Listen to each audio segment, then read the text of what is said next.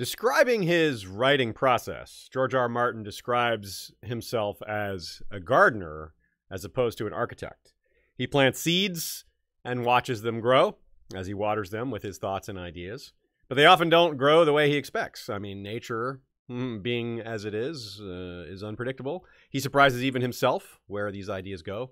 And that's what you can do when you're extremely skilled and talented, or both. You just rely on your own internal well of ideas and expect it to keep producing. And it has. On the other hand, architects make plans, which means lots of notes, documents, blueprints, that sort of thing. You've heard of it. I mean, you may not be an architect yourself, but you get the idea. Same as gardening. They're very different, but they do both produce amazing results. In George's writing, as in his world, there are exceptions. Most of his characters are morally gray, but Gregor Clegane is an argument for an example who is not. He likes to break and invert tropes, but sometimes he runs with established ones. Expecting him to break a trope means you can be caught off guard when he doesn't. So, he's got to keep us on our toes. And today's episode is no exception to that exception. Today we have a rare glimpse into his process, into his garden, so to speak. And it is one of those exceptions. He says he doesn't do much outlining, a whole lot of planning, but he does some, because that's what we have for you today. An analysis of actual handwritten notes of George's plans for A Feast for Crows. And because he's a gardener, it's not really just A Feast for Crows. The outline was for A Feast for Crows, but actually, a lot of these notes wound up being plans for A Dance with Dragons and The Winds of Winter instead, and maybe even beyond that, because we obviously don't know exactly what's in The Winds of Winter at this point. So while this is an outline for one book, it ends up being an outline for these last three books, or the final two books with one that's not out yet. For example, there's notes about Dany and Jon and Tyrion, who, of course, aren't in A Feast for Crows, so that's a big clue right there. So if you think this is a rarity, you're right. Not only are his notes rare, but access to them is even rarer.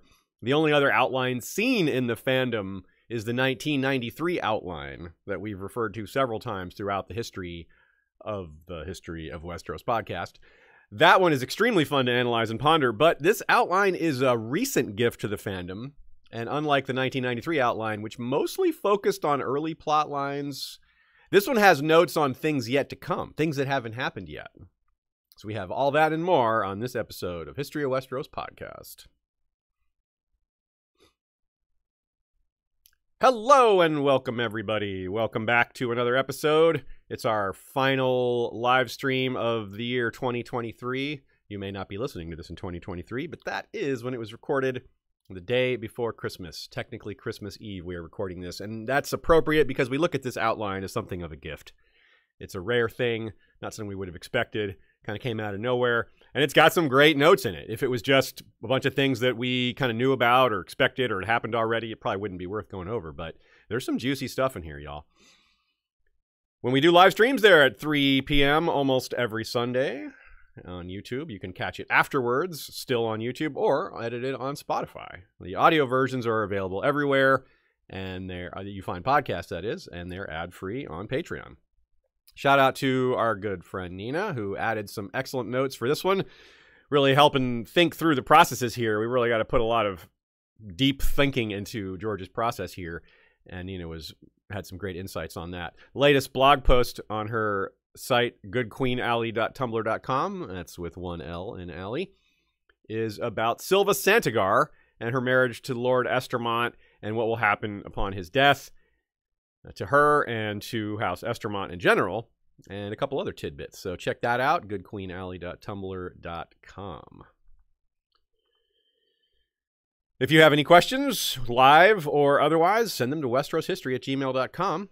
And we'll mention some episodes throughout this one that relate to the topics here for further immersion. If you want to stay in Westeros after this episode, we've got you covered with more episodes directly. Trivia question. Let's start with that, as we so often do. The answer will be at the end. Who does His Grey Grace refer to? The phrase gets used, and we will have it in this episode, so the answer, if you don't know it already, you can find it by listening. It has nothing to do with the green grace, or the blue grace, or the red graces, by the way, but good thinking if that occurred to you, because it's close. All right, let's get a little setup before we dive into the actual outline, like where this came from and who brought it to us and all that other stuff. Shout out to Zionius. Zionius is the keeper of the So Spake Martin archives, and if Zionius says it's high quality, says it's got the provenance it claims to have, meaning it came from George, that it's real, then we trust it. And there's other people, it's been verified elsewhere. It came to Reddit through Arnold Cha and Zionius. Arnold is runs the George R. Martin Rarities Facebook group. And also shout out to G. Steph, who has earned the title Keeper of the Cushing Library Secrets. The Cushing Library in Texas is where a lot of George's archives are kept. You're not allowed to copy them or do anything like that, but you can visit them. You can go to the library and look at them directly, and G-Steph has spent a lot of time doing that, so big thanks for that. Because some of the stuff in there, we've cross-referenced to that. You'll see as we go along what that means. Also, thanks to everyone who actually transcribed the notes. They're, as we said, handwritten, and they were meant for George himself, so they're kind of sloppy. You know, if you ever write notes to yourself like a grocery list or something like that, it kind of looks like that. So there was some effort put into getting this right, and we definitely appreciate that, because we personally didn't have anything to do with the transcription, only the analysis that came after.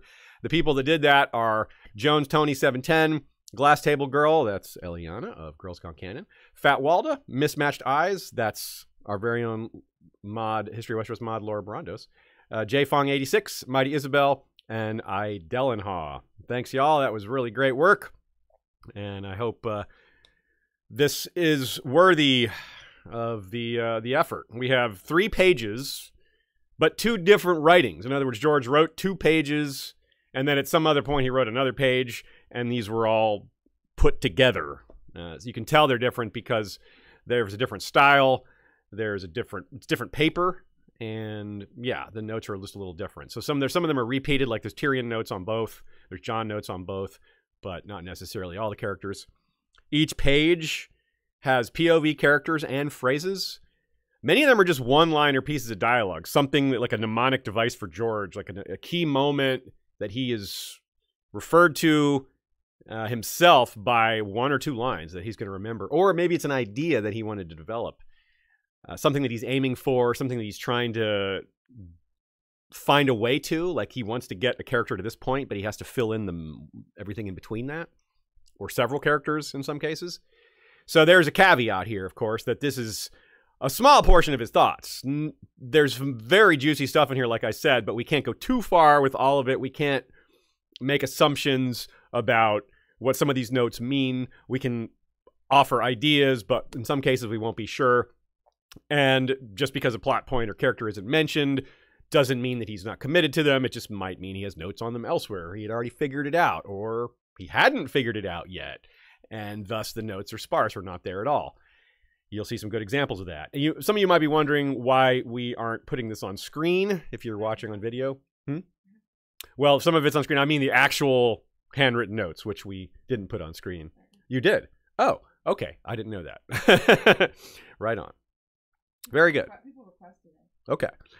Well, so one of the challenges for us here is trying to take note of what isn't here. But we're used to that. George's intentional omissions are often very telling. One of my favorites, for example, is the fact that the Iron Bank is never mentioned even once in any of Arya's Braavos chapters. Very telling, right? I don't know exactly what's telling about that, but it's telling. So this episode is giving me a chance as well to bust out some stats on the books. I took a lot of stats during Valar Rereadus for A Song of Ice and Fire. And by that I mean how many chapters each character had, or how long their chapters were, or how big a percent of the book they took up. And that's because George had notes on how many chapters he expected some of these things to take. So it's kind of fun to compare what his expectations were to how it actually came out. You might be surprised by how often he actually got pretty close. You won't be surprised by how many times the story grew from his original conception, because that's what we all have come to expect. After all, A Feast for Crows itself is a growth of the story that was not planned in the first place. It's a replacement for the 5-year gap, as well as A Dance with Dragons. Although not fully replaced, some of the ideas were simply changed in the timeline, pulled forward. Anyway, Well, let's get to it. The first one is Dany. And here's the notes. It writes, or it says rather, pretend it's a horse. Face off in pit. No? Question mark, Mary? City. Battle scene. Quote, I'm going home. 1 chapter. Then page 3, Dany. Her marriage. 1. Fall of Astapor. 2. Siege of Meereen. Bloody flux. 3. Climax. Dragons loosed. And 4. Marriage. And then the number 7, which we've learned is an indication of how many chapters he expects. So he expected 1 chapter before all this, and then 7 chapters to cover the Fall of Astapor, Siege of Meereen, the Climax, and the Dragons Loosed, and then Marriage. Now, that's not the order they happened in, as you might have noticed. The dragons were loosed way after her marriage, and she wasn't even there when it happened. That's when Quentyn does that, and she's on the Dothraki Sea when that happens.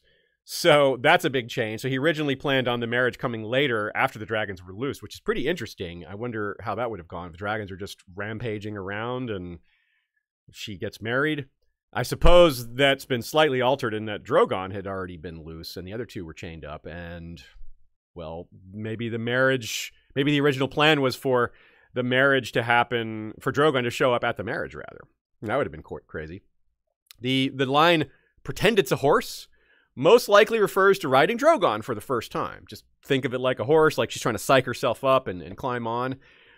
That guess I feel pretty strong about. There's also a chance it refers to the pale mare, but why would you pretend the pale mare is a metaphor for disease, where this is pretend it's a horse? That doesn't sound very metaphorical at all. It sounds like she's thinking of an actual horse.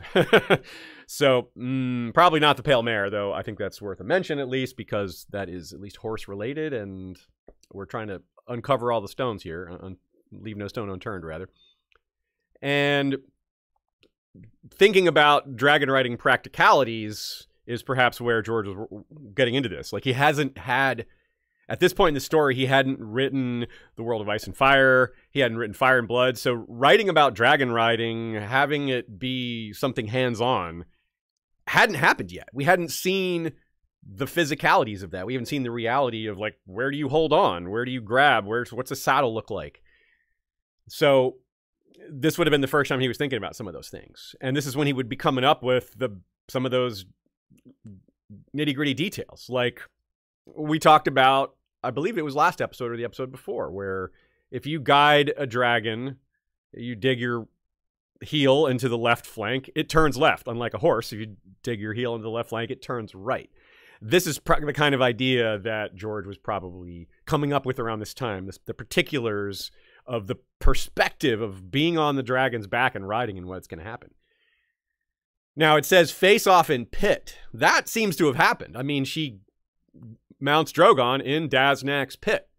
That could be the battle scene that's referred to as well. After all, there's the breakdown in order there during the gladiatorial games, and Drogon shows up, and people try to attack Drogon, but it's really just the one guy.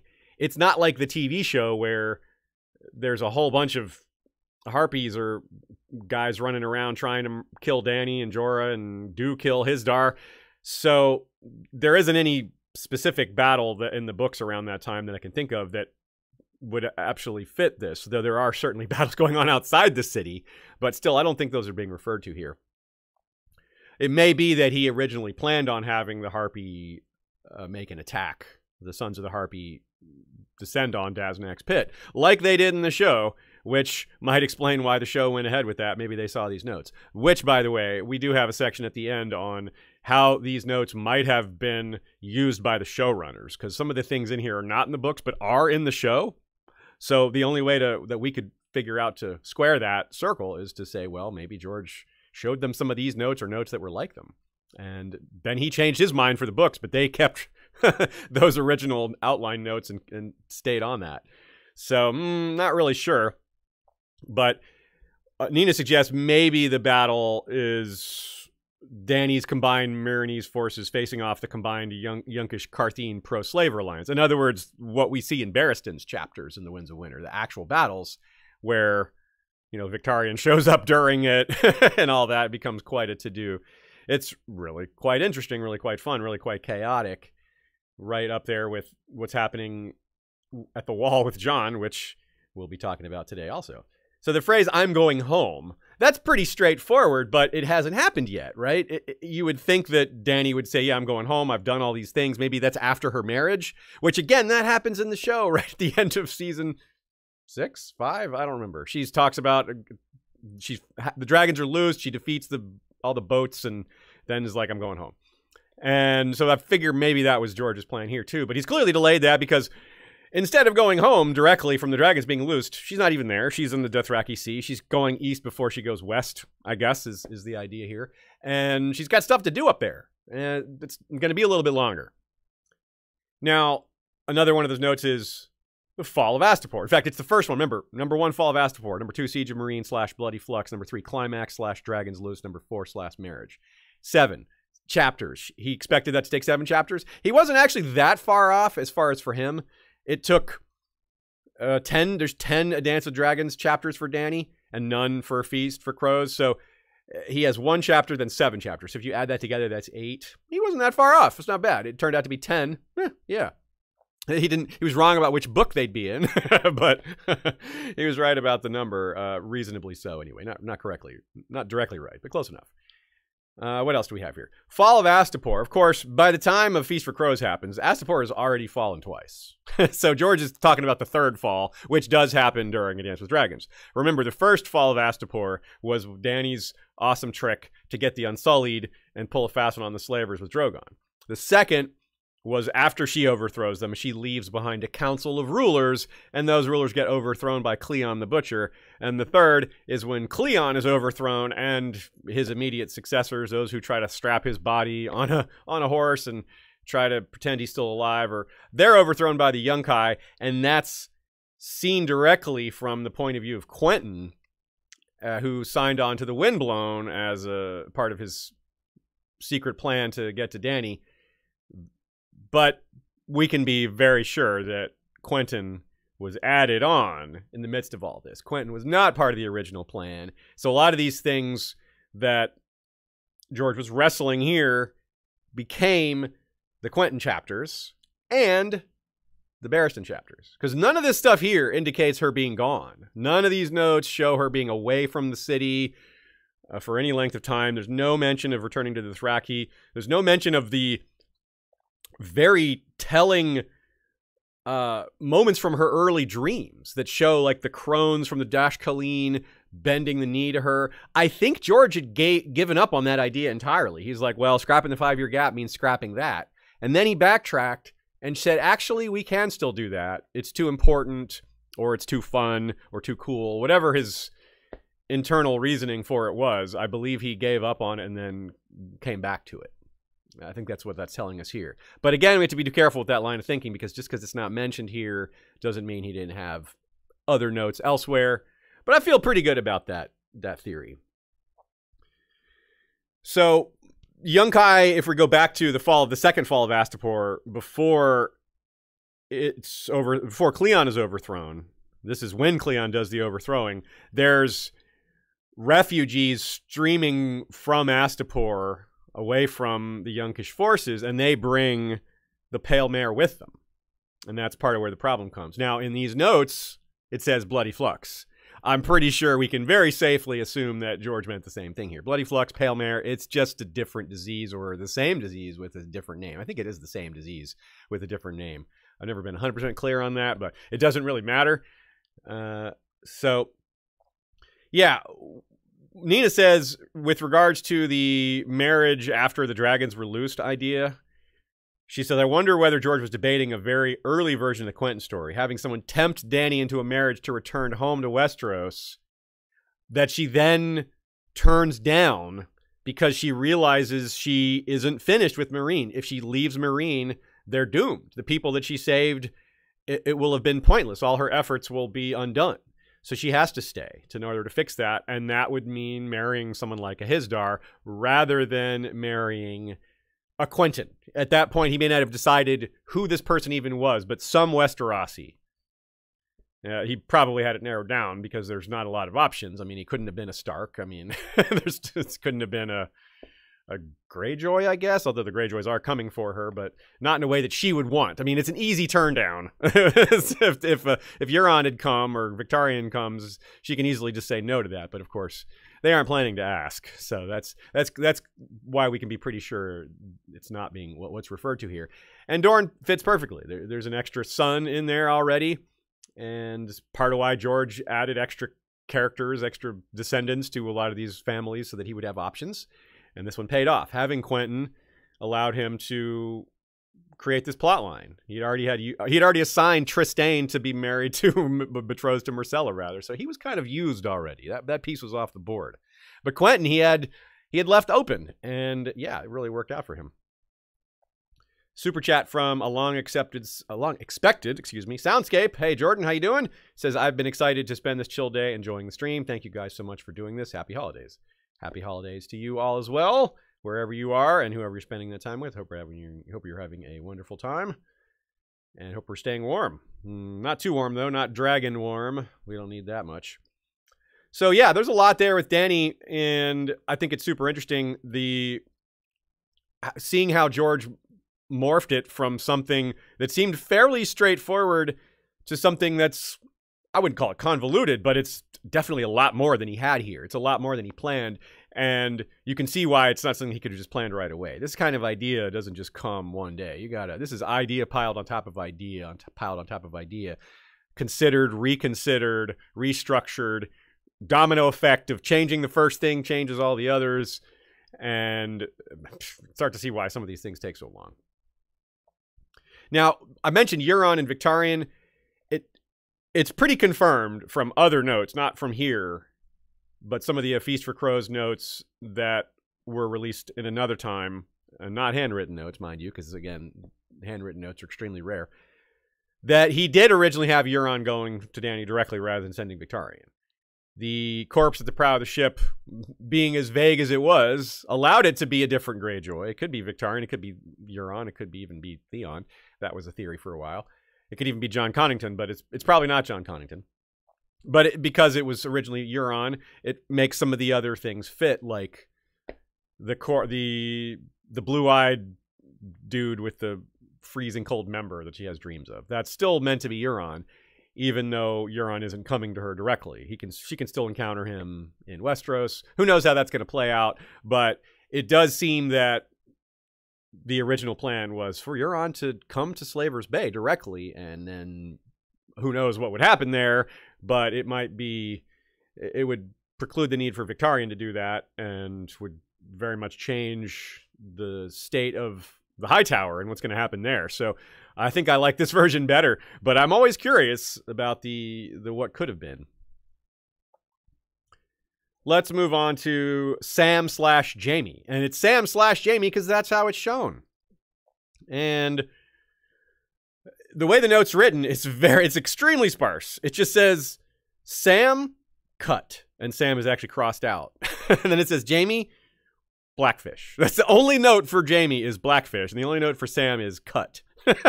Well, let me tell you, it's sort of written to appear that Jaime replaced Sam, like he was going to put Sam in this book and he decided to replace him with Jaime. But of course, Sam is in A Feast for Crows, and he wasn't cut in any form that we can tell, and he's not in A Dance with Dragons, so there is that. And for Jon, it's the reverse, of course.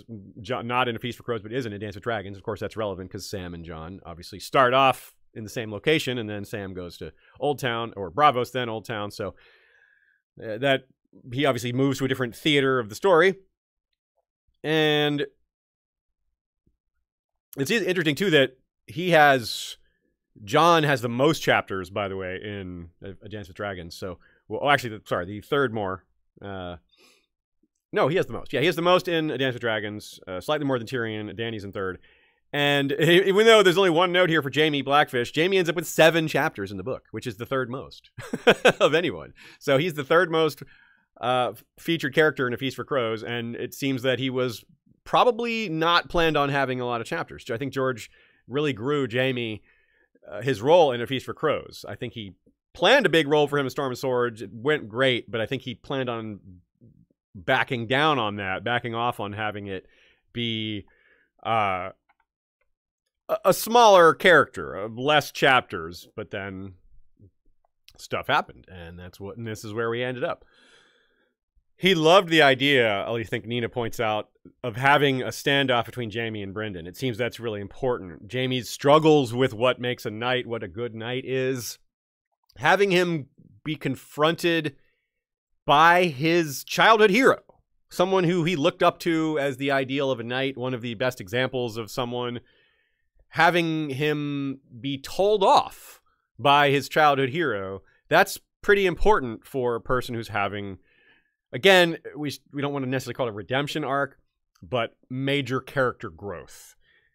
Changing. He's thinking about things in ways he hadn't thought about before. He's discovering sympathies and empathy that he didn't have before. He's discovering honor after thinking it was kind of a lost cause. He's coming around to it, and I'm not just talking about his horse. But so the George clearly saw the value, the gravitas of this moment, and it was great. Jaime and Blackfish, their conversation was amazing, and loaded with subtlety and bluntness, and just lots of great one-liners and dialogue. It's just a really great moment, and Jaime is pretty.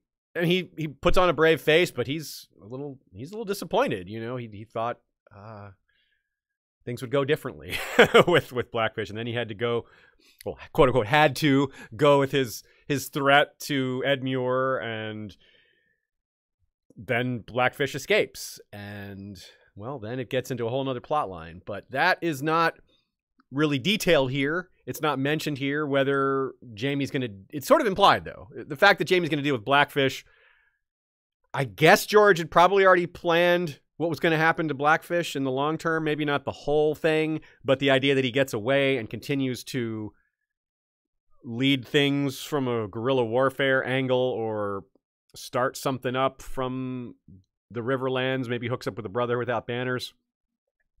I don't know exactly how much of that he planned, obviously, but it seems like he did plan some of it and wanted this to be like a pivot point from that. So he has to face himself down. Jaime has to decide whether he really wants to destroy the house of someone he respected, and whether that's going to come back and haunt him later, or whether Blackfish is going to come back and haunt him later. I think we're all very curious to see. But it's very interesting to see that George had this moment particularly picked out as a crucial moment for Jaime, and the rest is what kind of grew around it. It's quite possible he only planned 2 chapters, maybe only one for Jaime in this book originally. And, well, yeah, it certainly ended up with a lot more than that. A character who is in a similar place, and also in a similar arc in terms of overlapping, is Brienne. The one note on Brienne here is 4 words: end with hound fight.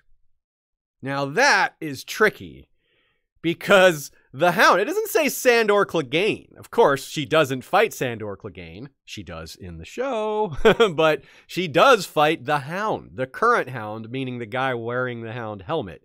Not the actual hound, of course, not the Sandor Clegane, but she does end A Feast for Crows with the fight against Rorge wearing the hound's helmet. And then, you know, Biter sits on her and tries to start eating her, and Gendry kills Biter, and then she's taken captive. So it's actually not her last chapter. Her last chapter is being put in captivity and facing Lady Stoneheart and almost being hanged. But George didn't extend too far beyond that. He wanted her maybe to have this be the climactic moment. You're not quite sure what happens to the hound. At this point, we don't even know which hound he intended. Probably not Sandor Clegane, but possibly. He may have intended Sandor Clegane to heal up sooner. I mean, if he planned all along on Sandor not dying, which I think he did, given the way he wrote it in A Storm of Swords, that's not how you... It's certainly written ambiguously. He certainly gave himself the option to leave Sandor alive. Maybe he hadn't fully decided, but I would guess that he had. And yeah, why not assume that there's a chance he possibly planned on having Sandor heal up sooner, and maybe encountering Arya, or maybe encountering Brienne and them fighting for whatever reason. I'm not sure why they would fight. That is partly why I get hung up. In the show, they fight over Arya, But she's right there, right? Arya doesn't want to go with Brienne, but Brienne's like, I swore an oath to bring you to Lady Catelyn, et cetera, et cetera. But there's not going to be an Arya there in this case. Arya's gone to Braavos by the end of A Storm of Swords. So there's no chance she would be the thing they would fight over here. Maybe they fight over the idea of her, but that doesn't seem very likely. So maybe that's what George ran into. Like, I don't know why they would be fighting. Or maybe he just never intended that at all. Maybe he always meant that it would be someone wearing the Hound's helm, but he hadn't decided who. Who is it going to be? He only knew that it wouldn't be Sandor Clegane. Would it be Lem, who wears it after? Or maybe Rorge is one of the original ideas, and he settled on that. There's maybe a few other possibilities on who he might have given the Hound's Head helmet to. Maybe he could give it to Sir Creighton Longbow, or Sir Illifer the Penniless, one of those two knights that that Brienne runs into, or Sir Shadrick the Mad Mouse with a Hound's Head helmet on. It'd be way too big for him. That guy's like 5'6", and Sandor's like 6'6". Yeah. Anyway, so it's interesting to see. This is something that's going to repeat itself throughout these notes, is George referring to a character by their nickname, and it's a nickname that multiple people have. And it's people that multiple identities. So the Hound is a good one of that. Another example of that later is going to be Aegon. Or which Aegon are we talking about? Another one is the Shrouded Lord. Well, who is the Shrouded Lord? We don't even know who that is, but there's all these nicknames. So I think the intent all along was to fight the Hound. George just had to figure out which Hound and what order to place that all in. And now, this is that one note, 4 words, yet Brienne is the second biggest part of the book. She has the most chapters other than Cersei. Second most POV time in A Feast for Crows. So that's really telling. George clearly added Brienne, a lot of Brienne. He must have decided to add a little Brienne, and then maybe he was just enjoying himself, writing her, enjoying the knight-errant style. And her chapters are awfully popular within the deeper fandom. And I don't know, he just had fun with it. He was covering some of the bases he wanted to cover. He hadn't always planned on the 5-year gap being scrapped, so he had to invent some new content. And Brienne, one of the biggest parts of that. I think it's kind of been known, but maybe not to this degree. We maybe didn't realize how much so. Next up, we have Davos. Davos. Barrowton wedding. Davos to take recaptured Arya north. Quote, where are you going? Answer, to a wedding. Okay. A lot of unpacking here. This one's pretty interesting. He might be saying to a wedding to Lord Godric or to Salador San. Those are people he has conversations with at the beginning of his A Dance with Dragons arc, because, of course, he's not in A Feast for Crows. And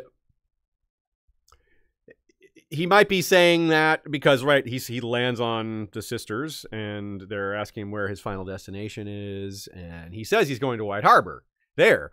But that's because the plans changed, right? He originally was going to have a Barrowton wedding. So having Davos go there makes sense, because that's where the wedding was going to be instead of Winterfell. In world, it changes. It's not just something George changed his mind on. Roose Bolton changes his mind.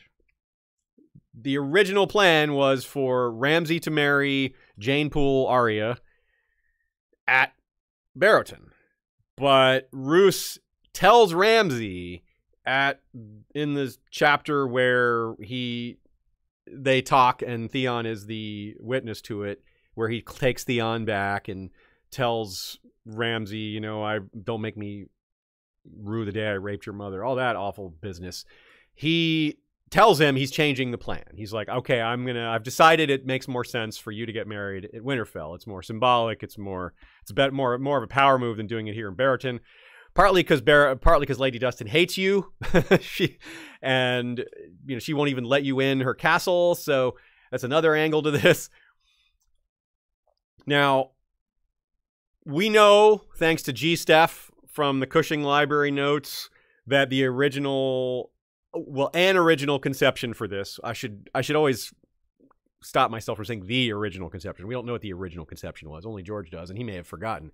But a prior conception of this event before it was Winterfell, was not only Barrington, but it was going to be a triple marriage.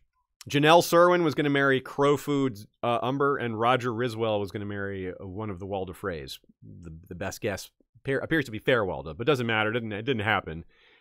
And I'll take Nina's note on this one. She says, probably a good idea. It would have undercut the terror of Jane as Arya and all the post-wedding stuff and how abusive Ramsay is to her. And that wouldn't be as focused on if it's the wedding is sharing the spotlight with two kind of ordinary marriages that are not particularly outstanding as far as weddings in this setting go. Those aren't a big deal, right? They show the Bolton attempts to gain more power in the North, but you don't need to see that. You can just hear about the weddings or talk about them. They can be done off page.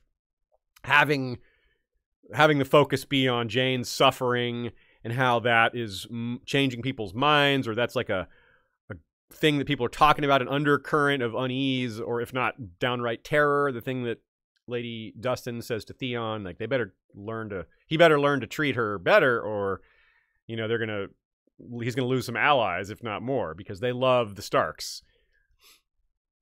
Now, but what is this line about take recaptured Arya North? What does that mean?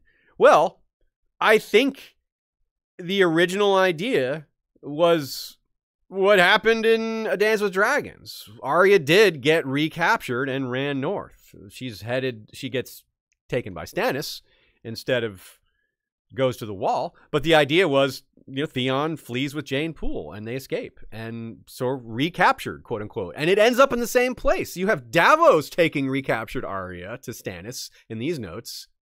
Well, presumably to Stannis is take her north. I can assume that's who he's taking her to. But the same thing happens, and it still goes to Stannis' faction. Stannis just gets her directly, or her, meaning Jane Poole, instead of getting her through Davos. So I guess the idea wasn't to have Mance infiltrate this wedding, or maybe it was. Maybe Davos was going to be there, and Davos was going to hook up with Mance via the Rattleshirt armor and have all that happen or something. Maybe instead of Theon being the witness to it and being the party that helps her escape. So I guess the original plan was for Davos to sort of take Theon's role at the wedding, to be the witness to it, to maybe even talk to Lady Dustin, maybe some of that stuff, because I really wonder, was George when's George's plan to bring Theon back out of the Dreadfort dungeons? It might originally have been a lot longer time. He might have been in that dungeon the whole 5-year gap. That might partly explain why he's just so extremely it's extremely apparent how much torture he's been through, like his hair turning white. He looks so much older than he is. That sort of fits with him being in prison even longer. Not that we need that, because his torture was so awful that, and what do I know about what your body does under those conditions? Still, it would fit if he had planned on Theon being in prison longer and then came up with the idea of using Theon for a lot of these other plot lines, and maybe even using him to get a little bit of redemption by helping Jane Poole escape, and maybe do some other things later. So the idea of Mance coming in and infiltrating it, using the glamours and all that other stuff, there's nothing in the notes about that.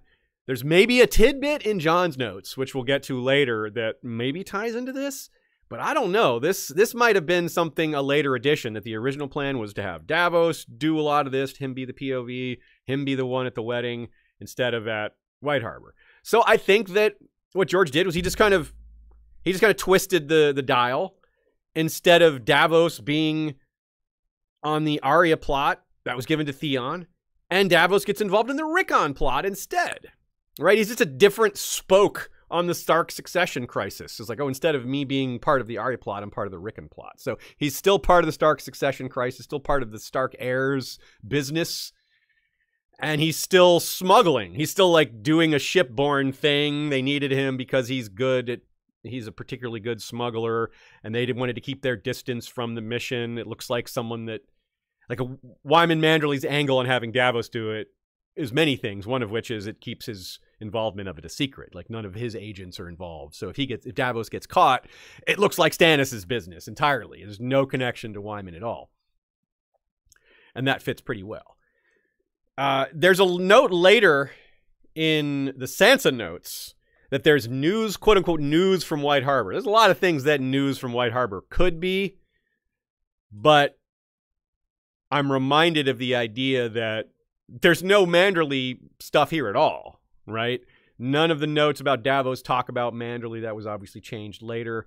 And there's almost no other Manderley thing anywhere in any of these notes except for that little bit about Sansa that I just mentioned.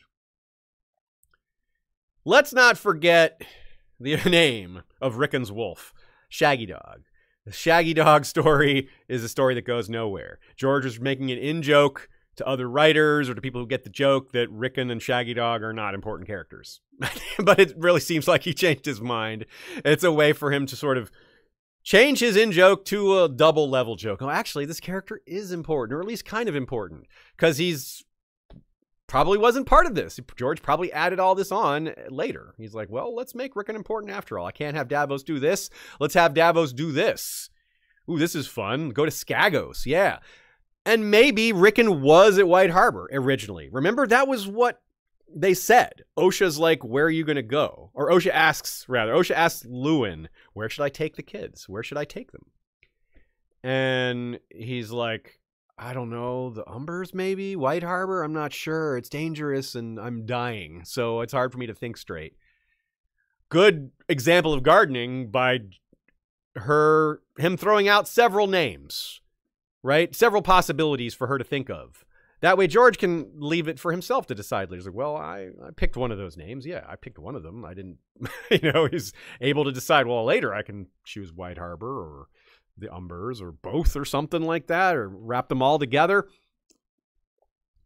And it just kind of landed that way, right?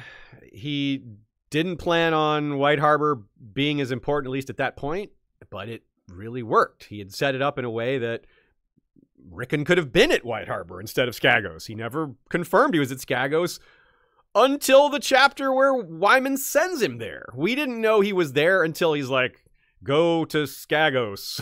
And we're like, the North remembers. It's an unbelievable end to a chapter. Remember, folks, when we covered that chapter specifically, there's fairly strong evidence that it's the most popular chapter of all of A Song of Ice and Fire by multiple time readers. So it's hard to argue that George didn't land on an amazing final spot with all these various ideas that he was trying to juggle. The Arya, the Theon, the Davos, the Rickon, the Stannis, the Boltons, the Wolves, and the people working on restoring the Starks, whoever that might be.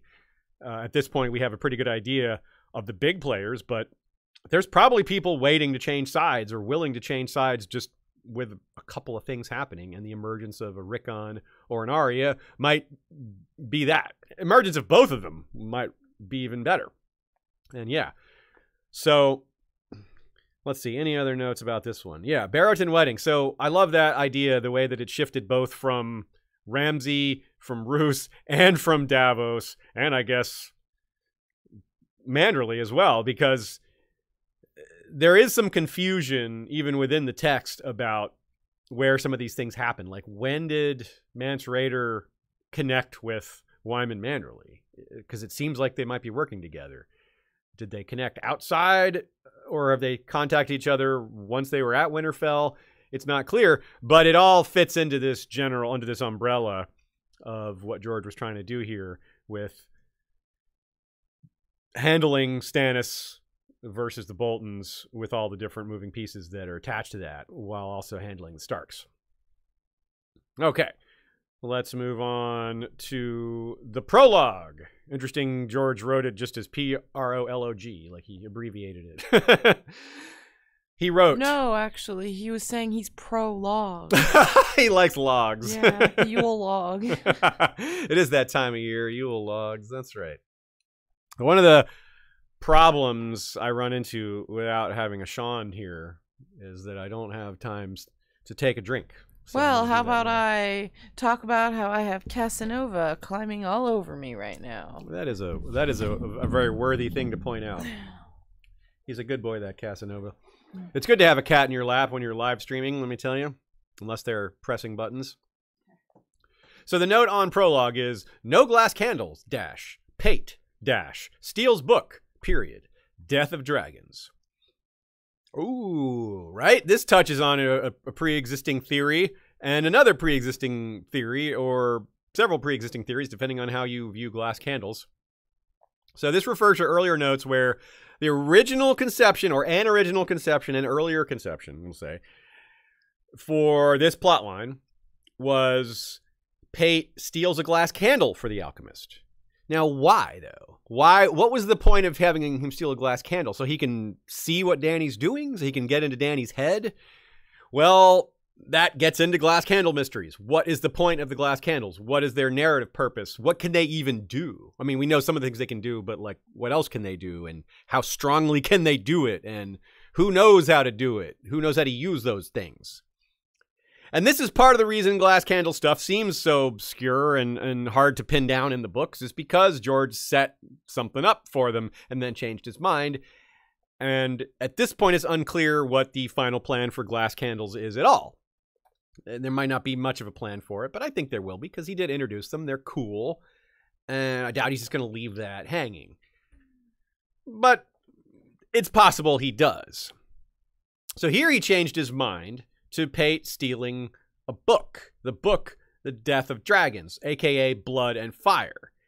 But George eventually just seems to have decided to put another layer of subtlety in between that. Another layer of obfuscation. Instead of stealing the book, which would immediately tell us something. If we find out that a book called The Death of Dragons is missing in the text, that's very, very telling, right? A casual reader would probably get that. Be like, oh, well, Death of Dragons is a very specific title, and there's only a couple dragons in the series. We know faceless men don't like dragons. So, although actually that maybe not that clear to readers at the point of this story, when this prologue comes around. So that last bit might be missed. But still, Death of Dragons, and there's now dragons in the world. It seems kind of straightforward, right? A lot more straightforward than a glass candle. But maybe that's the problem. It's too straightforward. If you have Pate steal a key, then you don't exactly know, as a reader, you don't know what Jaqen, or the Faceless Man, if you don't know who he is after. He's just like, well, he wants a key to unlock something and steal something, which is like, ooh, what is that something? What is he trying to steal? It makes it more compelling in its mystery, because he's not telling us what this book is about. Ultimately, he left the clues there. We all, deep fandom, our podcast, etc., a lot of other people figured out and connected those dots when Tyrion talks about this book, A Death of Dragons, in the next book, A Dance with Dragons. That's confusing. A Death of Dragons and A Dance with Dragons. That's what happens when you dance too hard, y'all. You die. And so it is there. George left the clue for attentive readers, but he didn't want to make it too obvious. So he added that extra layer of obfuscation by making the key. So I love that. It goes to show his writing style in a really good way. He's aiming to, he gives the answer to people who are really attentive, to people who reread, while keeping it hidden from people who are going to be surprised when this book is revealed, or when this book is busted out by someone. They're going to have that's going to pop up on page, and they're not going to even remember that thing was mentioned before. But we certainly will. You all will. And you'll be very excited and surprised and happy, or whatever emotions you experience. You won't just gloss over that name like a lot of more casual readers will. So Pate also, the mystery is so grand because Pate thinks of how that door opens. I mean, that key opens every door at the Citadel. So Nina writes, he's quite literally left the door open to write whatever he wants is the ending of that mystery.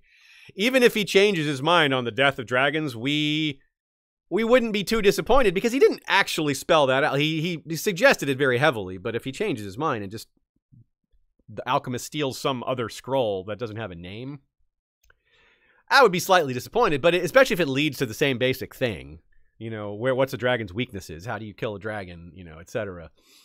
What are their soft spots? Do they have a certain kind of poison or an herb they're allergic to, So it's fairly simple. It's a fairly simple evolution to think about this, because when we analyzed the prologue of A Feast for Crows a long time ago, remember, he wrote it from a number of different characters' point of views. He knew it was going to be one of the characters at the bar, He even considered Rosie herself, but he tried it as Pate, which is obviously what he settled on. But he went with Molander and what are the other guys' names? Roan. I don't think he considered Sorella or Alaris, same person, but maybe he did. I'm forgetting. He went from he tried it a lot of different ways, and a lot of different versions of that floating around the book or the candle and all that.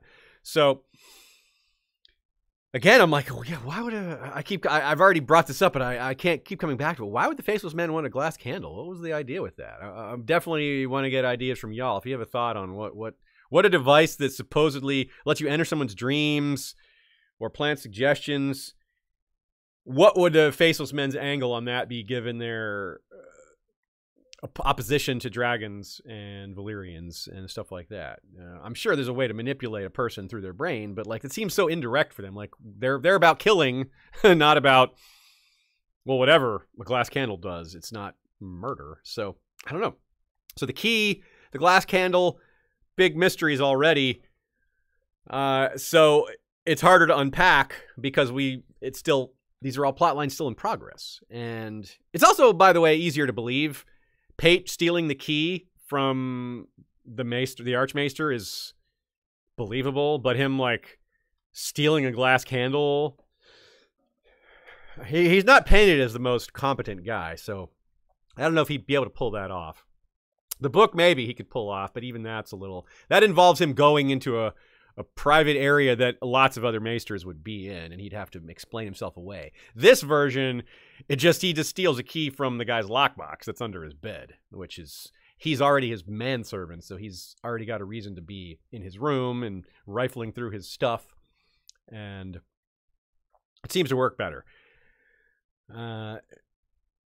There's other things that can be found there too. Just because we're told that the likely target of the Faceless Men in the Citadel, or in the Citadel, is this book, The Death of Dragons, aka Blood and Fire. It doesn't mean it's the only thing he wants. He's like, well, as long as I'm here and I got this master key that opens every door in the Citadel, why not do this or this or this also? You know, maybe nothing too far off of the beaten path. Like, we can't have two separate Faceless Men plots going in this one mysterious character. Probably not. But it could have some wrinkles, some add-ons to it. It might be another way to give more backstory on the Faceless Men, what their ultimate goals are, what this particular agent, assuming he's still Jake and Hagar, what his deal is, if he's a rogue, if he's got some mission, who gave him this mission. Like, this isn't just a regular murder, obviously. This isn't just a regular old, well, someone paid for this and we're doing it. I don't think they're stealing this book as part of a hit. I don't think they were stealing the glass candle as part of a hit. They might have been. It might have been. But it's hard to see that, right? It's harder to perceive why that would be necessary. Unless the hit is the dragons. that might be easier to see. Not from the glass candles, but from the book. So, ooh, that one really, that one's really cool. I really like that one. It does seem to confirm. I mean, this theory, the Death of Dragons book, is the book that is important here. Has been around, well, ever since Dance of Dragons came out. This seems to really verify how important that was, how big a deal it was for George from years before the book even came out. So that is telling. Let's move on to Kevin, as in Kevin Lannister. I don't know what other Kevin I could possibly mean, but I put this one next because it's an epilogue, or finished as an epilogue, of A Dance with Dragons, whereas this last one we just discussed was the prologue to A Feast for Crows, which is the beginning and end of the completed material we have from what these notes are referring to. Was this always planned as an epilogue? Here's what it says. There's two notes for Kevin: home to Casterly Rock and ready for winter. Now, both those things basically happened, but not quite in the way that these notes indicate. Or maybe they do. They're very close, though. So, again, Cersei ended up with such a huge number of chapters in A Feast for Crows. And earlier we talked about maybe Jaime didn't originally have so many allocated to him. So it's entirely possible George considered Kevin for more than one chapter and finally settled on using him in the epilogue. Here I'll explain why.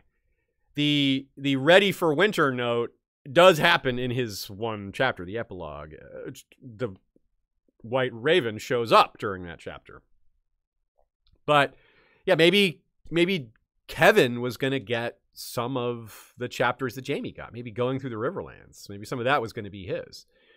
I think it's a good decision to give it to Jaime. Jaime's a far more important character, far more compelling character. But if George was stuck, you know, Kevin could have served to, you know, get over a narrative hump, so to speak.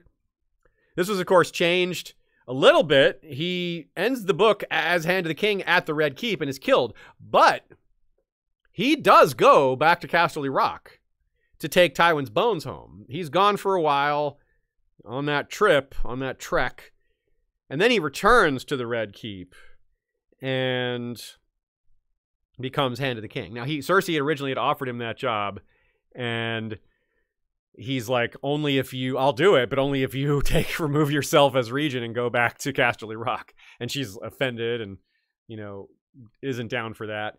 One version of that early chapter, I recall, had George, this was posted to Westeros.org at the time. George really foreshadowed Kevin's death by having Cersei throw her wine in his face and having a dribble of wine just sort of hang on his Adam's apple and just kind of quiver there for a minute before dropping. And it's like, you know, showing that the red at his neck, and it symbolizes or / foreshadows his death, which does come, though it doesn't come at Cersei's hands, which may have been what that seemed to indicate was going to happen. Instead, it's on Cersei's behest, on Cersei's behalf, not on Cersei's behest, rather. Varys explicitly kills Kevin and tells him, Cersei was doing a great job screwing things up, and that's what we wanted. You were fixing things, so we need to put her back in charge. So it's not that Cersei is the one that goes and murders Kevin by herself and thus regains power. It's that Varys is like, you know, my faction is going to do better with her in charge because she's just running this ship into the ground, and that works for us. We want her to run it into the ground. So it could have been a different conception of this. Could have just been that Kevin is Hand earlier, or that Cersei murders Kevin directly rather than having Varys do it on his own accord. Entirely possible. And either way, we end up in the same place we are now, which is with Mace Tyrell as Hand. He takes over after Kevin's death. That could have just happened a little earlier, right? He was already ruling in that regard. Or rather, he's already ruling as Hand, and Kevin is ruling as regent. I was saying that wrong. Kevin's been regent. So basically ruling in the same level of authority. And we see how Mace Tyrell is just obviously pushing things around. He's got his giant chair that looks like a throne, and he's acting all imperious and acting like he's in charge when it's a coalition. And that is pretty similar, though, to what we end up with. So this has maybe changed less than some of these other things. And recall as well that when Kevin is back at Casterly Rock, he's talking to Cersei, having dinner with the kittens and talking about Tommen and all that. Not with the kittens, but talking about them. And Cersei asks if he's going to bring his wife to court. Asked Kevin if he's going to bring his wife Dorna to court. And he's like, no, she'd be as happy as one of Tommen's kittens in a pit of vipers. Well, he doesn't say that. He thinks that. So, yeah. And then getting back to the winter part, remember, he goes to Pycelle's chambers to talk to him. It's super cold. He sees the White Raven in the window, and then he notices what's happened to Pycelle. He says winter to himself. He whispers it as he's realizing the significance of the White Raven, and he's shot. It's the last word he says before he's shot. Then he, says a few things while he's lying out, bleeding out on the ground. And one question would be, though, if George's original plan was to have him end at Casterly Rock, well, then he wouldn't have died there, I don't think. Like, how is he going to die at Casterly Rock? Like, that's one of the most locked down locations there is. Like, I don't suppose we're going to have, like, a second Faceless Man off him in Casterly Rock. Because, for one, why? Why would a Faceless Man kill Kevin? That doesn't make much sense. They don't seem to be involved in the Lannister business at all right now. So that doesn't really add up. Or just Kevin wouldn't have died. Maybe Kevin would have just existed at Casterly Rock for a while and then died at some point later, you know? Or maybe Kevin's the guy who's at Casterly Rock when Tyrion arrives and takes it back over, using his trick of the water pipes or whatever is going to happen. Who knows how that's actually going to play out. But maybe the original plan was for it to be Tyrion versus Kevin. That would have been kind of interesting, having his father's brother, his uncle, as the man in charge of defenses, or of being a higher up, if not the highest up, in the Lannister chain of command at that point in the story. So maybe the plan wasn't for him to die then. But on the other hand, there's these other early indications well before the book came out that the plan was for Kevin to die. So I'm not sure.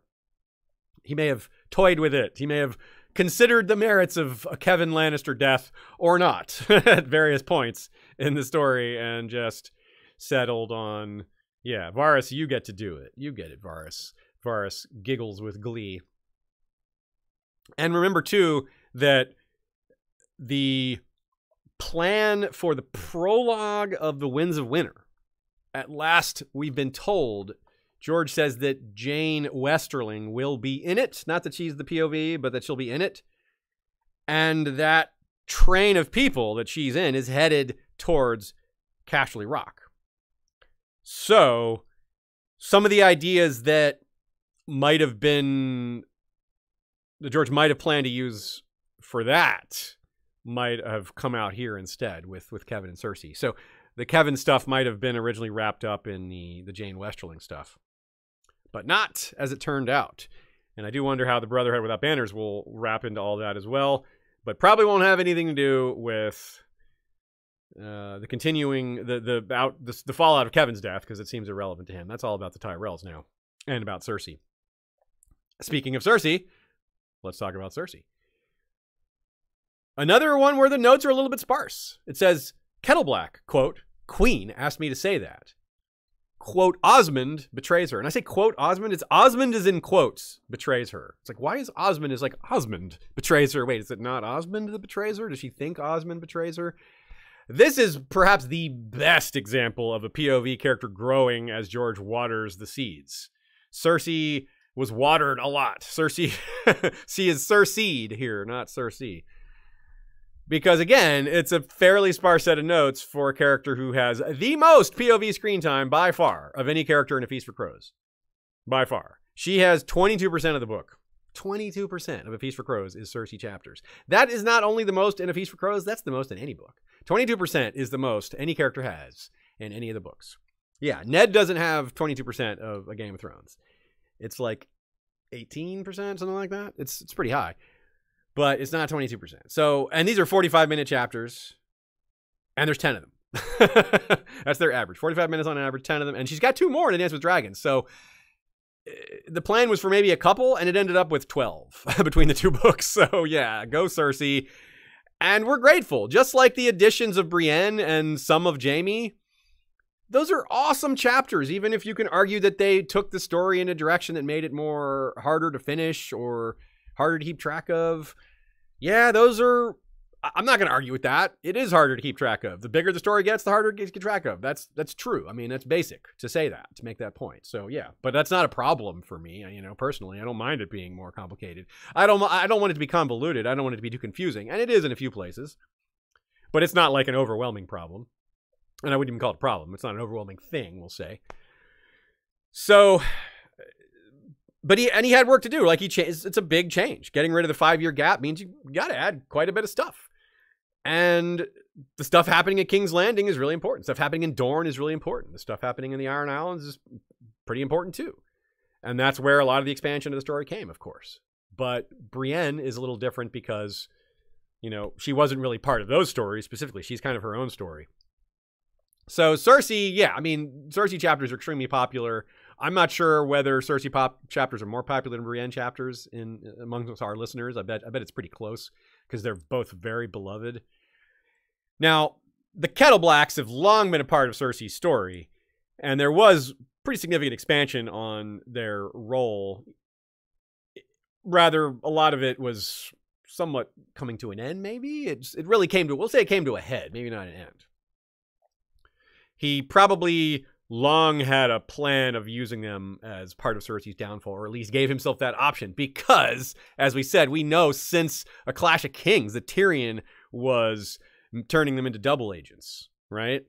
So they're already kind of a setup for her downfall if George wanted to go that way. They already know things about her, they can bring her down with them, etc. Now, where it was expanded, though, is that we find out in A Feast for Crows that actually, yes, they're double agents for Tyrion, but they're triple agents for Littlefinger. And it's funny to call them triple agents because there's 3 of them. If you count their father, then there's 4, but he's not in King's Landing. He's up with at least he's not now. He's currently up at in the Eyrie, although he is very concerned about what's happened to his 3 sons since they're all in big trouble. So yeah, so she tells some big lies. It backfires pretty badly, and the 3 Kettleblacks are caught up in those lies, or are responsible for some of those lies, and fornications. 2 of them sleep with Cersei, and 1 of them murders the previous High Septon. Let's not forget that crime. That was, the faith comes after Cersei for a lot of things, and to be fair, that's a big one. Killing the High Septon. They do frown on that. I think a lot of churches worldwide frown on you killing the head of the faith. Yeah, it's not their favorite thing. So it does seem to be a big part of the expansion of the story, is saying, okay, George is like, I gave myself this option, time to use it. Time to use these Kettleblacks and get really deep into it. But why is Osmond in quotes in that note? Like, why Osmond betrays her? Is it like not actually Osmond, or do you think it's because it's like really Littlefinger's betrayal? I like that idea. Yeah. It's not actually Osmond, but Littlefinger. He didn't decide to do it. His employer decided.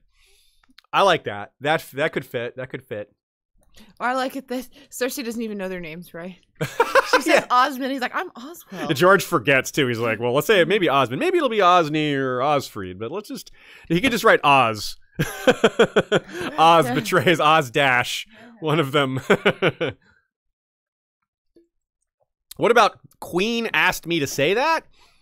I kind of see why that might be related to the murder of the previous High Septon, because what happens is he goes to confess. Osfried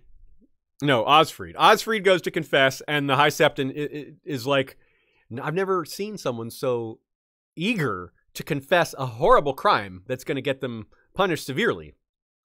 So they tortured him more to find out what the real story was, and that's when Cersei's lies come out. And then they trap her with that because they don't tell her, right? They don't tell her that he's confessed, and they bring her into his presence and then capture her when she's there, confronted with the lies directly.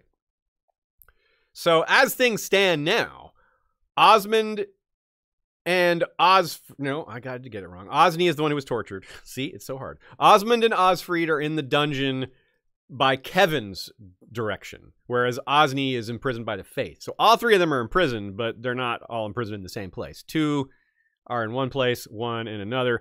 It's the one who was in the Kingsguard. Osmond is the one that's said to betray Cersei in these notes. And what's going to happen, according to Kevin, remember, is if they confess, they go to the Wall. If they don't, they have to fight the Mountain, the Undead Mountain. Now, is this still going to be the case after Kevin's death?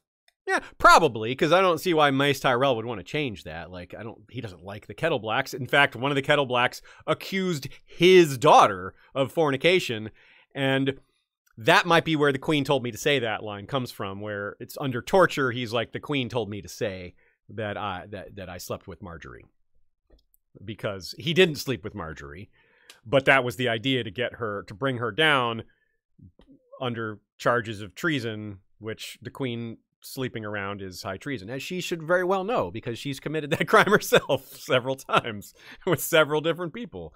So, yeah.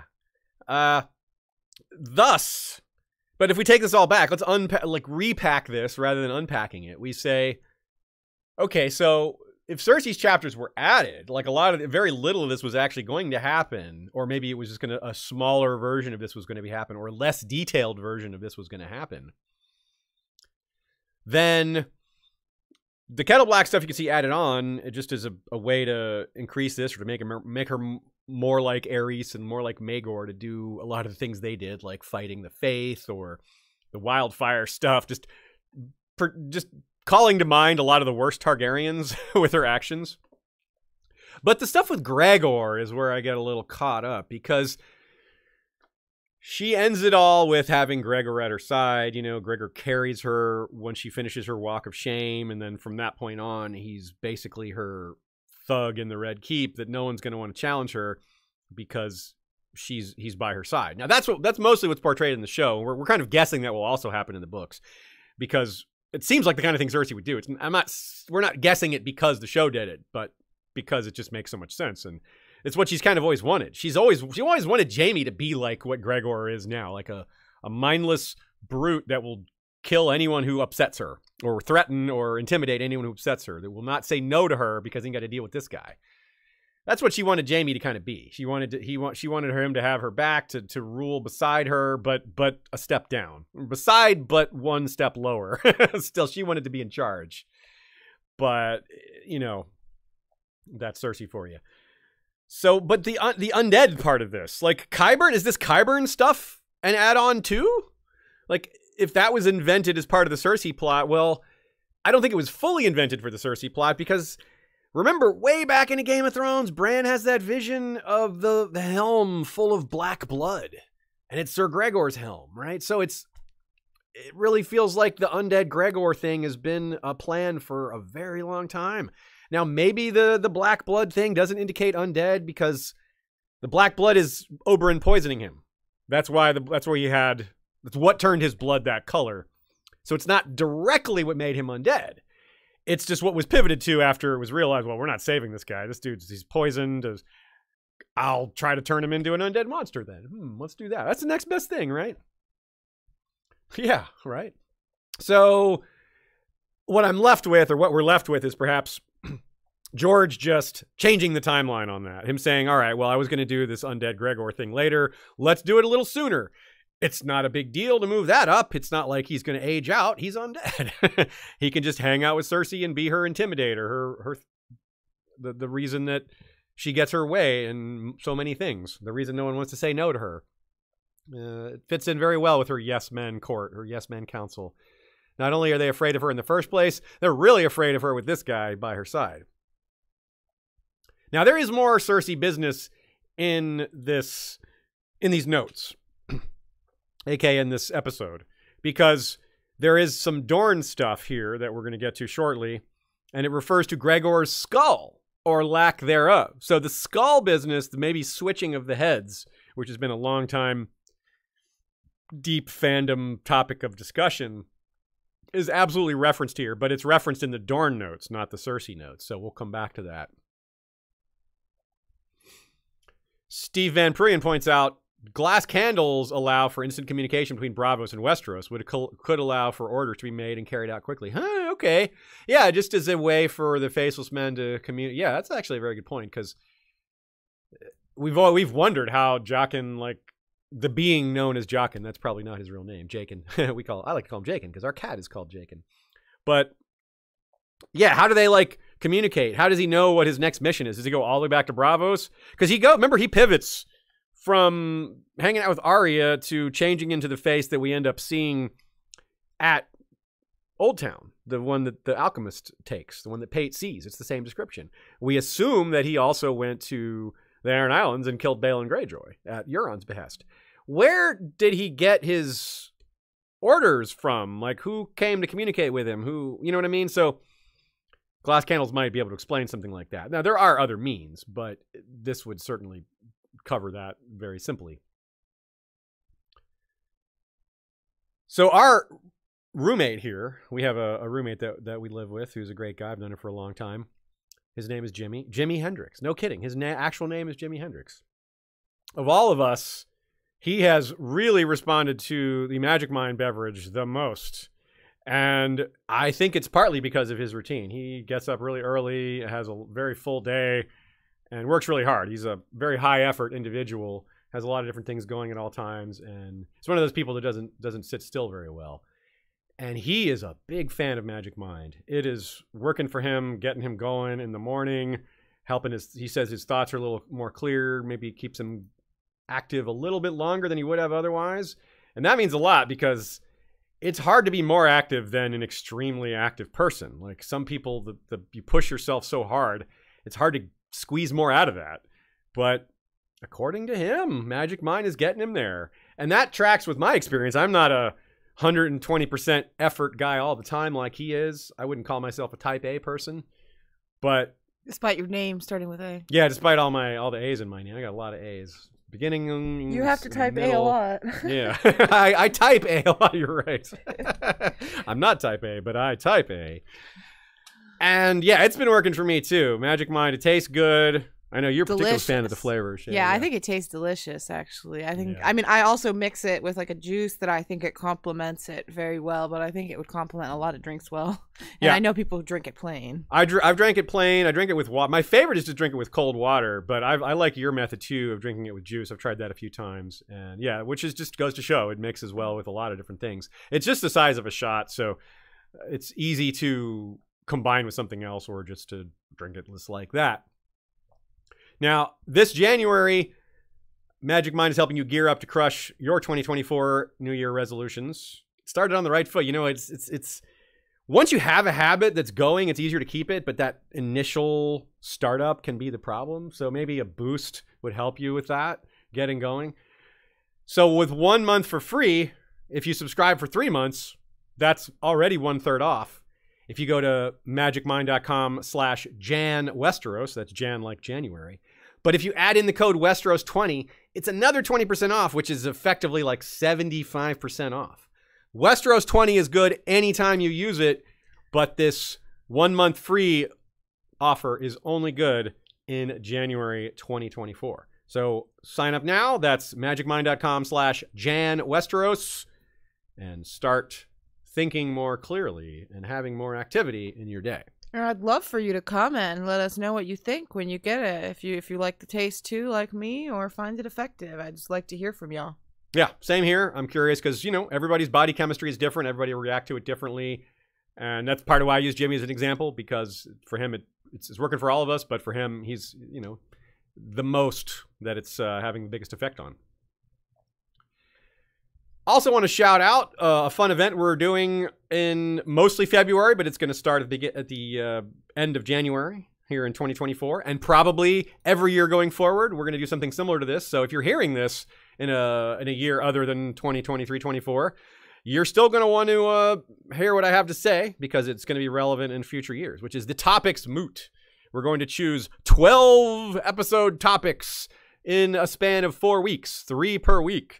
And that will be done by polls. So if you are a patron, if you have signed up to be a supporter on patreon.com/History of Westeros, you can participate. No matter what level you're signed up at, you get a vote.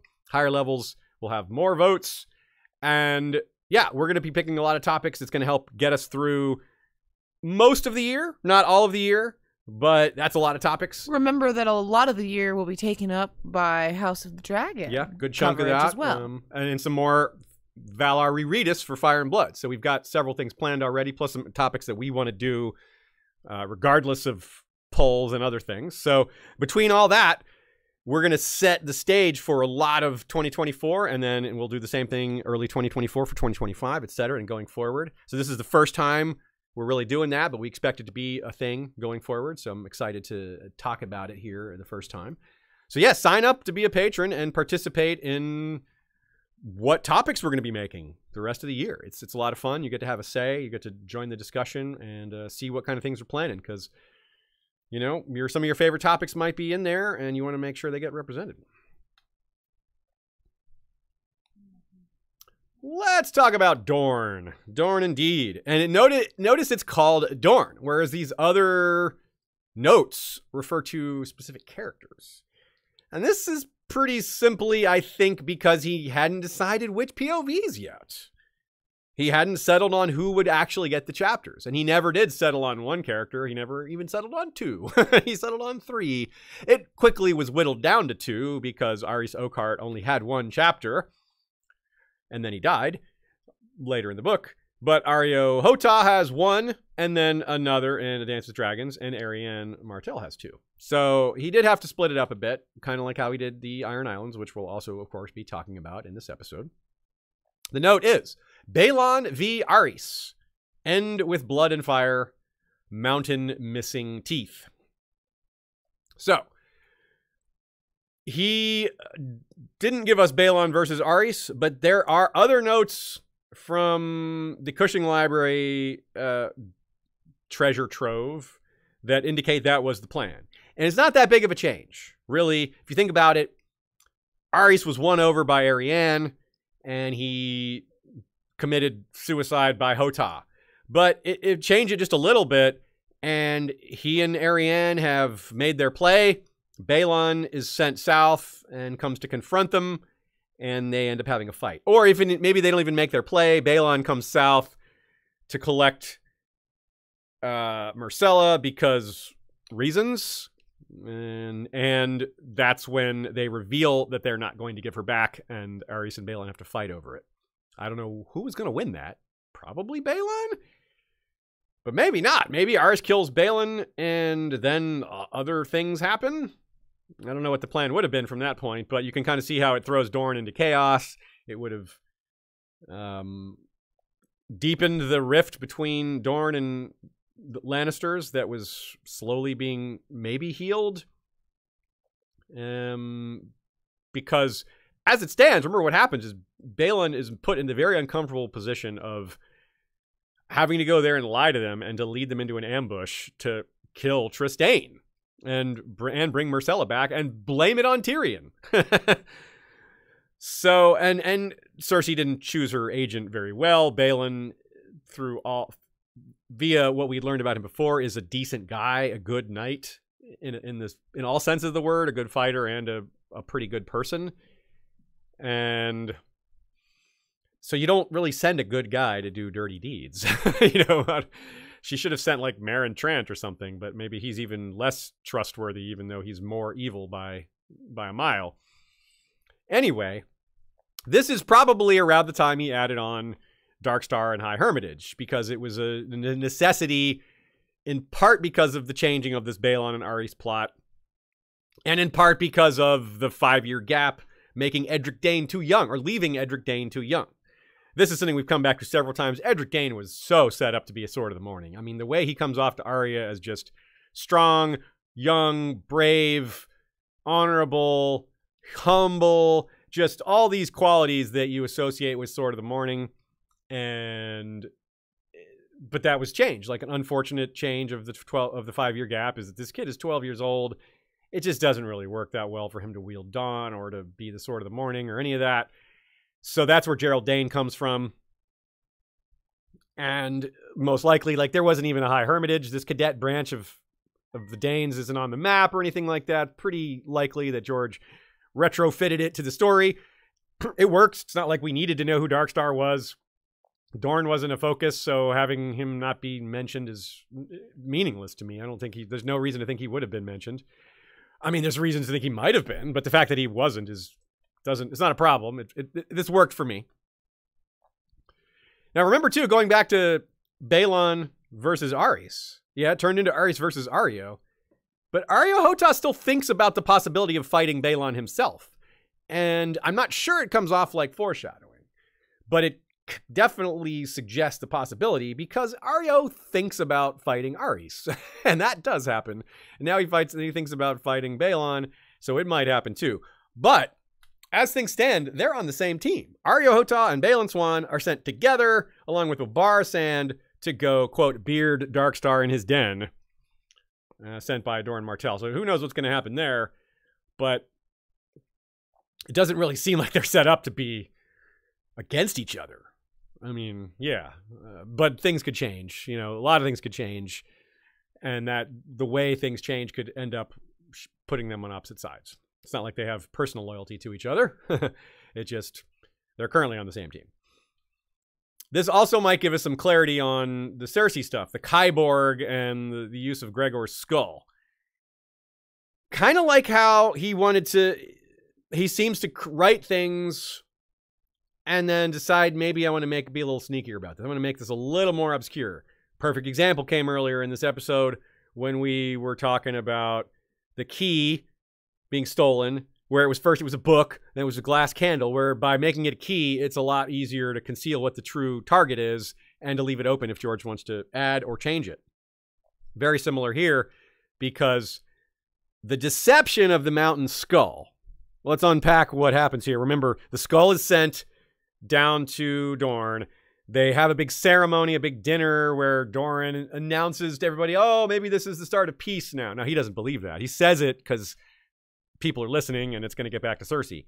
But in reality, he already knows about the plan to murder his son, that Cersei's plan to do that. So he's just putting on a brave play-along face. But then later they talk about the skull and they're like, is this Gregor's skull? Like, I don't know. It's kind of weird looking. And they're like, well, what would they accomplish by not giving us the real skull? Gregor is almost 8 feet tall. Well, if he's not dead, we're going to find out. Yeah, they are going to find out because he is dead, but he's walking around. So I don't exactly know what they'll find out, but it's going to be interesting. Either way, this seems to conceal it a little more, right? The original plan was to have missing teeth in the skull, which would make it obvious to both the reader and the Dornish, to the Sand Snakes and perhaps Doran Martell as well, that it's not the same person. It's like, this skull has missing teeth. The mountain didn't have missing teeth, did he? It would raise the question. The reader would thus be alerted to the mystery and would be like, I don't remember Gregor ever having his teeth described as missing. And yeah, well, what's going on there? So it's a different way to bring the mystery up and to highlight it. Though I'm honestly not sure that much has changed by doing it this way, because they're going to find out. They're just going to find out a little later, and it still leaves us with the question of why. Why did they send a fake skull? Probably just the simplest answer is that the spell wouldn't work if he cut the skull off, the head off, just sewing a different person's head on. It just doesn't work. I mean, who knows how necromancy works? There's a lot of fog for the plot to hide behind, because it's like, hey, that's nonsense. Necromancy doesn't work like that. You can't cut the head off of, like we're all experts on necromancy, so we're going to call George out for that. Yeah, I don't think so. we don't know what the deal is with that. I have no idea. So, yeah, interesting to see that was such an important thing, though. Out of all the notes to do with Dorne and the missing skull and blood and fire and who to give POVs to, it's interesting that the missing teeth is so important. It's the thing was George's intended to be a clue for them, but then he changed it to, well, they're going to figure it out when they get to King's Landing. What about that last note, or the middle note? Remember, the notes are Balin v. Aerys, end with blood and fire, and mountain missing teeth. End with blood and fire is pretty much what happened. Technically, he says fire and blood, I think, when he reveals the plan to Arianne at the end of A Feast for Crows, after her failed plan and after she's been in prison for a while and after he finally tells her the deal. So that stayed. That is how A Feast for Crows, the Dornish chapters, end with that. So that's one of the very few that ends the way that George intended. So that's kind of neat. It evolved. It was a added on plot, but he clearly had ideas for it for a while, and it mostly went that way. Let's talk about Jon. Jon, one of the most exciting ones. Obviously a character who's not in A Feast for Crows at all, but is big in A Dance with Dragons. Several quotes here. Quote, yes, we're going to lose. Quote, I can get us the armor. Not, quote, just a line without quotes around it. I can stay and look brave and you all die. Quote, Val carries a message. And then not, quote, Rattleshirt goes with. And then page 3, separate page. End with Hardhome. Yeah. Well, okay. Lots of fatalistic, resigned vibes there, it seems. Right? Like he just doesn't say, yes, we're going to lose. I can stay and look brave and you all die. End with Hardhome. Of course, that's not a specific note, but which Rattleshirt? However, which Rattleshirt are we talking about here? Mance or actual Rattleshirt?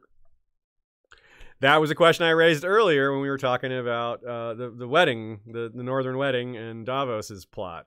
Which Rattleshirt are we talking? Is Mance is that Mance or is that someone else? Yeah, so this is confusing given that the name doesn't actually tell us which character it's referring to. It narrows it down to 2, Rattleshirt or actual Mance, but that's a big difference which one it is, because Rattleshirt isn't dead at that point. Isn't dead until the beginning of A Dance of Dragons. Maybe he was going to die at the beginning of A Feast for Crows when Jon was going to have chapters in there, when, you know, the burning of Mance Rattleshirt was probably a plan for a while, but maybe not. The bit about Val carries a message, well, yeah, that happened. Val was sent to carry a message to Tormund. However, the whole Rattleshirt goes with note is, goes with who? Goes with Val? Interesting. Because if that's Val, if it's Rattleshirt goes with Val to carry a message, what if that's Mance? What if the original plan was for Mance to sneak off with Val in disguise as Rattleshirt? Probably not, though, because why would a Melisandre allow that? The whole business with Mance being alive is that it was engineered by Melisandre and perhaps with Stannis' knowledge. Eileen, yes, but it's not a sure thing. And that they then send him to do these other things. Why would they consent to send Mance north with Val away from everybody when he could just be free and do his own thing? But if he's somewhat trapped by the glamour, if he's sort of Melisandre can kind of control him a bit, then maybe that's not a fear. But still, the problem is that Jon sends them north, not whereas the Rattleshirt thing is something that they convince Jon to do, right? They get Jon, they're like, look, let me go save your sister. And he's like, why would I want Rattleshirt saving my sister? Are you kidding me? This guy's likely to like abuse her and as much as he is to rescue her. And they're like, actually, this isn't Rattleshirt. And you're like, oh. So maybe that was also, so I can see how that was wrapped into recruiting Tormund. Like, if you want to really make sure you get Tormund, send another person with. I don't know why Rattleshirt would help with that, though. But I do know why Mance would help with that. So, yeah, that might have been the play. Send Mance Raider north, you know, in disguise. So that way other people don't know that you're letting Mance Raider go. Because that would look bad to the rest of the Night's Watch, even to the rest of Stannis' men. Like, what is he... How is he letting the King Beyond the Wall go? Like, yeah, you can't just do that. That's weird. Yes, we're going to lose. Who does that refer to? Who is he saying yes, we're going to lose to? And who is even the speaker here? I don't know who the speaker is. It could be Jon. But it could be like, it could be Mance. It could be like, yeah, we've lost, but Mance doesn't ever really give up hope, though. But maybe the plan was that he was kind of fatalistic about it when he was imprisoned. That's tough. The line, I can get us the armor, really throws us. Who is us? Need to suggest maybe it relates to Stannis demanding armor from the Watch and Jon standing firm like, no, you can't have our stuff. That goes against the Night's Watch vows. You're already pressing us by being here in the first place and all that. So I can't bend any farther. The problem with that is I can get us the armor. Who says that? Like, if that phrase doesn't fit with this concept super well, because who's he talking to? Is he saying I can get us the armor after I've given ours to Stannis? Is Stannis saying that to someone else and then Jon turns him down? I'm not. Yeah, it doesn't. The way it's worded makes it hard to fit into a scenario like that. But I wouldn't close the door on it. Another possibility is it relates to Rattleshirt's armor. Remember, Mance talks about how he doesn't like wearing Rattleshirt's clackety armor. The clacking is like to drive him insane, he says. But then Mel's like, but it really helps sell the glamour. So if you really wanted to be sure that this glamour was going to work, if Jon was maybe in on it earlier, he's like, hey, we need this armor to make the glamour work. We got to go acquire it. How are we going to get it? Where is Rattleshirt's armor? But would it really be hard to acquire? They captured the guy. He was their like he was in their jail. Like, just take it, you know? This doesn't. So this one really throws me. I'm really not sure what I can get us the armor means. I would love to hear ideas from you all, but I don't land on anything where I'm like, yeah, that feels like it's got to be it. Just a couple of vague ideas that maybe work. So I don't think it is this, but I am reminded of the stuff with Jon Valyrian's steel armor. Yeah. I just don't think that this is that. I just think we'd be remiss to not at least mention that. Yeah, offhand. he does. There's the vision of him in the black armor, yeah, I think sword that's of red. Just a coincidence. I don't think that was in his mind at this point. Probably not, because he says us. Yeah, us. Yeah, us, the armor. It sounds like multiple sets of armor. Yeah. But, or unless it's the unless it's the Rattleshirt, because then that's the specific set that they need for their plan. So I can get us the armor for this plan. Yeah. So, yep. But that's the problem with deciphering notes. They're not meant to give us definitive answers in the first place. I can stay and look brave, and you all die. I don't know what that means, but I think that's related to Hardhome. I think that means that he's like, look, I should go to Hardhome. I need to be at the front. I need to help lead this directly. This is too important of a thing to leave to subordinates, which he ends up doing. But if the original plan was for him to go, which it seems to be here, and it says end with Hardhome. Okay, so first of all, it doesn't end with Hardhome.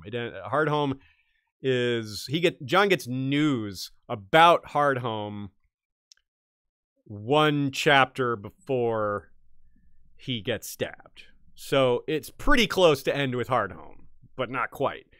Had he been there, it probably would have ended there, because they send the letter, and it did end kind of for them at that point. But then, from Jon's point of view, there's one more chapter, which results in him getting stabbed. So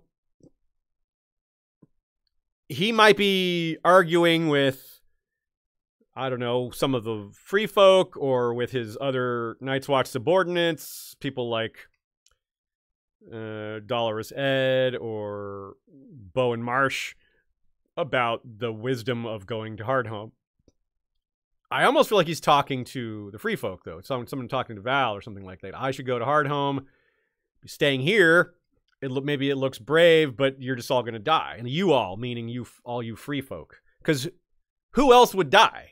Who else's you all would die? Like, I can stay and you all die. If Jon says that phrase, you all?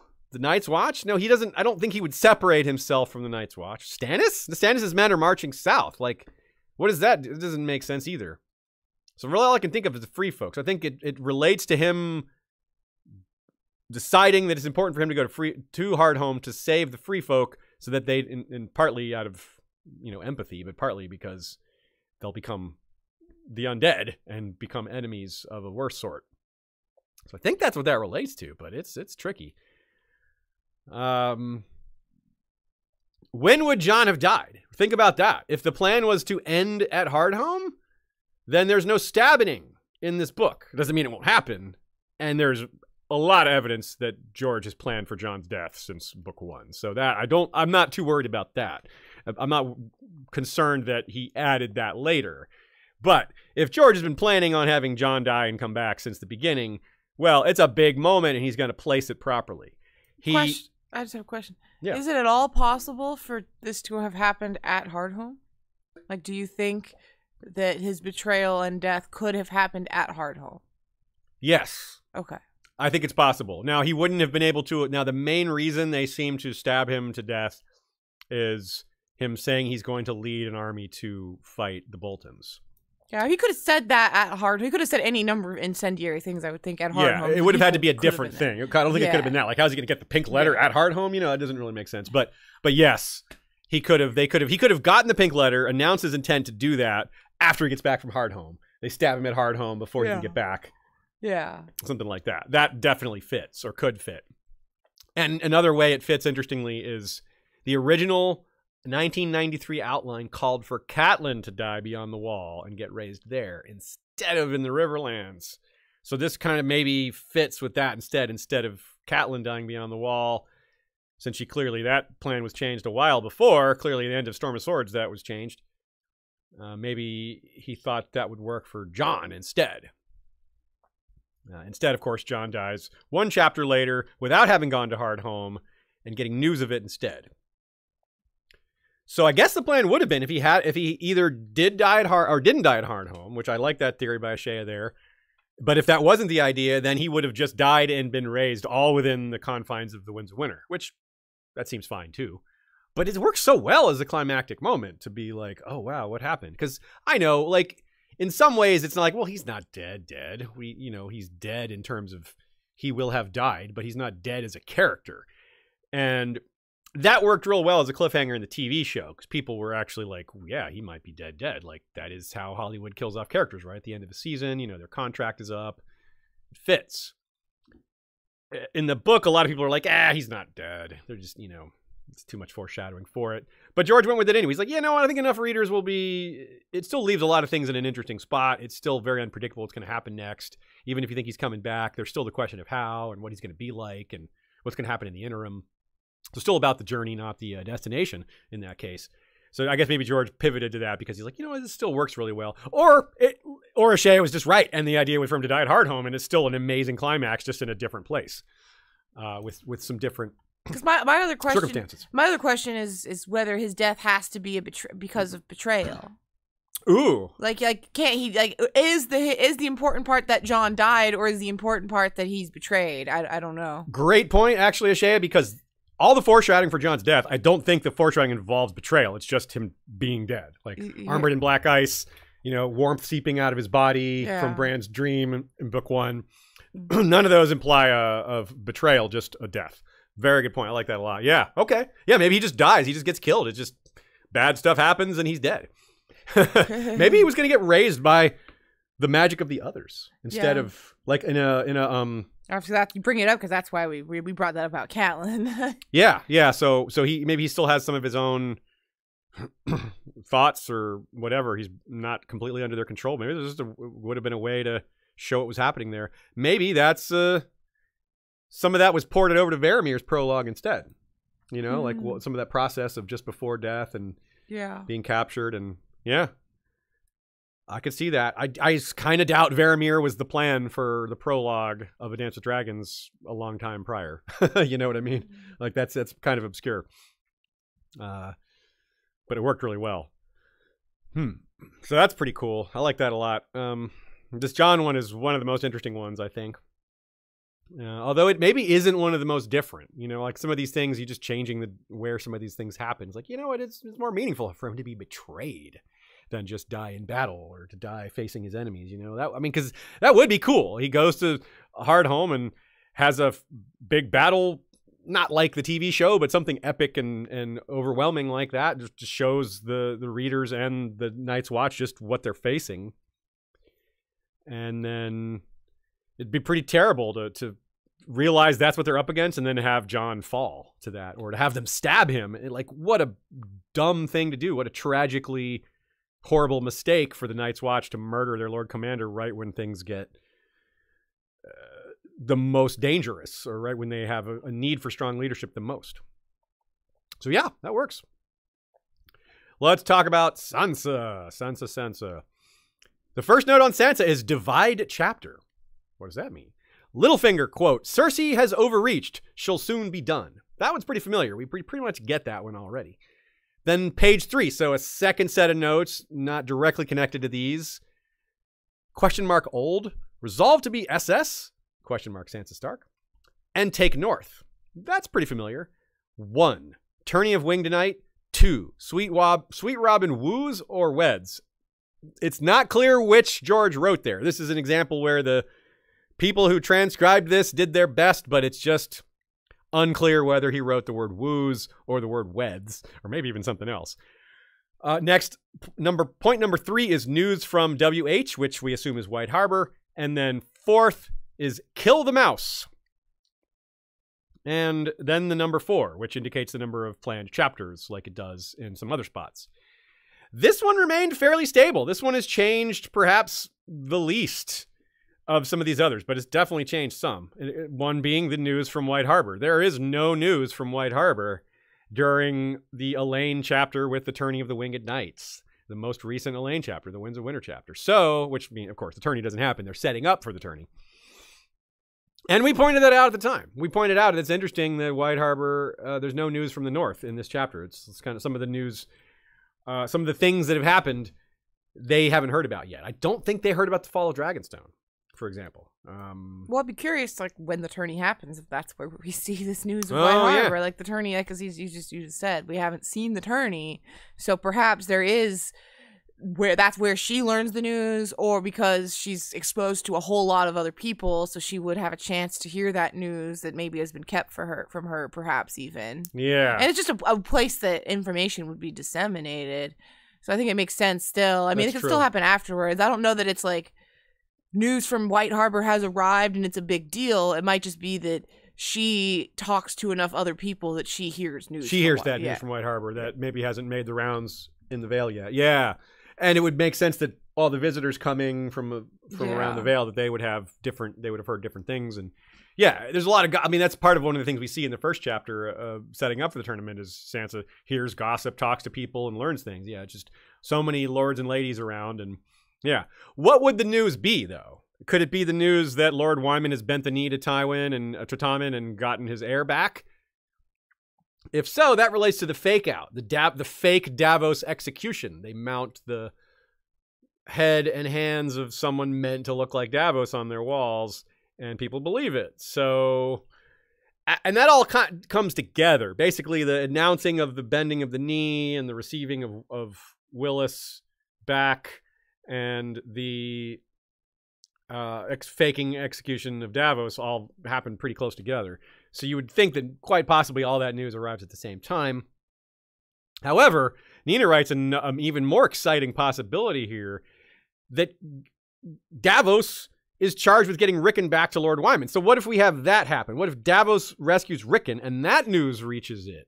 Or if we're going back to the original notes that we looked at, what if the plan was for Davos to get away with fake Arya somehow and then deliver, and then that news reaches the Vale that Arya, even though it's not Arya, is in the Vale and then or is in the north and has married Ramsay Bolton. Like Sansa would be, she'd have a reaction to that. I don't know exactly what it would be, but it would be whoa, you know, of finding out that her sister is alive, finding out that she's married to Ramsay Bolton. Like that's a lot of stuff.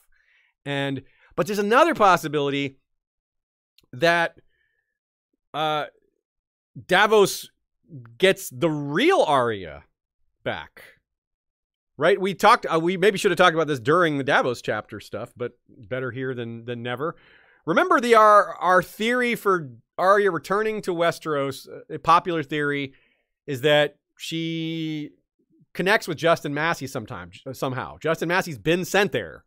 So she could come back with him in some capacity, and then especially if Jane Poole ends up there, you know, because she is being sent to the Wall, and that could trigger any types of news that could get to Sansa that she would react to, or finding out about any Stark returning to the North might accelerate her own timetable, or Littlefinger's timetable, right? He might be the one more concerned that she might lose to the North to one of her siblings that they both thought weren't even around him. We're like, oh, well, I thought your path to the North was pretty wide open, but turns out you have siblings alive that we thought were dead.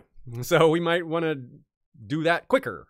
And that's where we move things along from the news from White Harbor to Kill the Mouse, which is probably Sir Shadrick, which is interesting that Sir Shadrick is actually so important here. We knew he would matter, that he was looking for Sansa. He knows who she is. And he might try to kidnap her or out her in some way.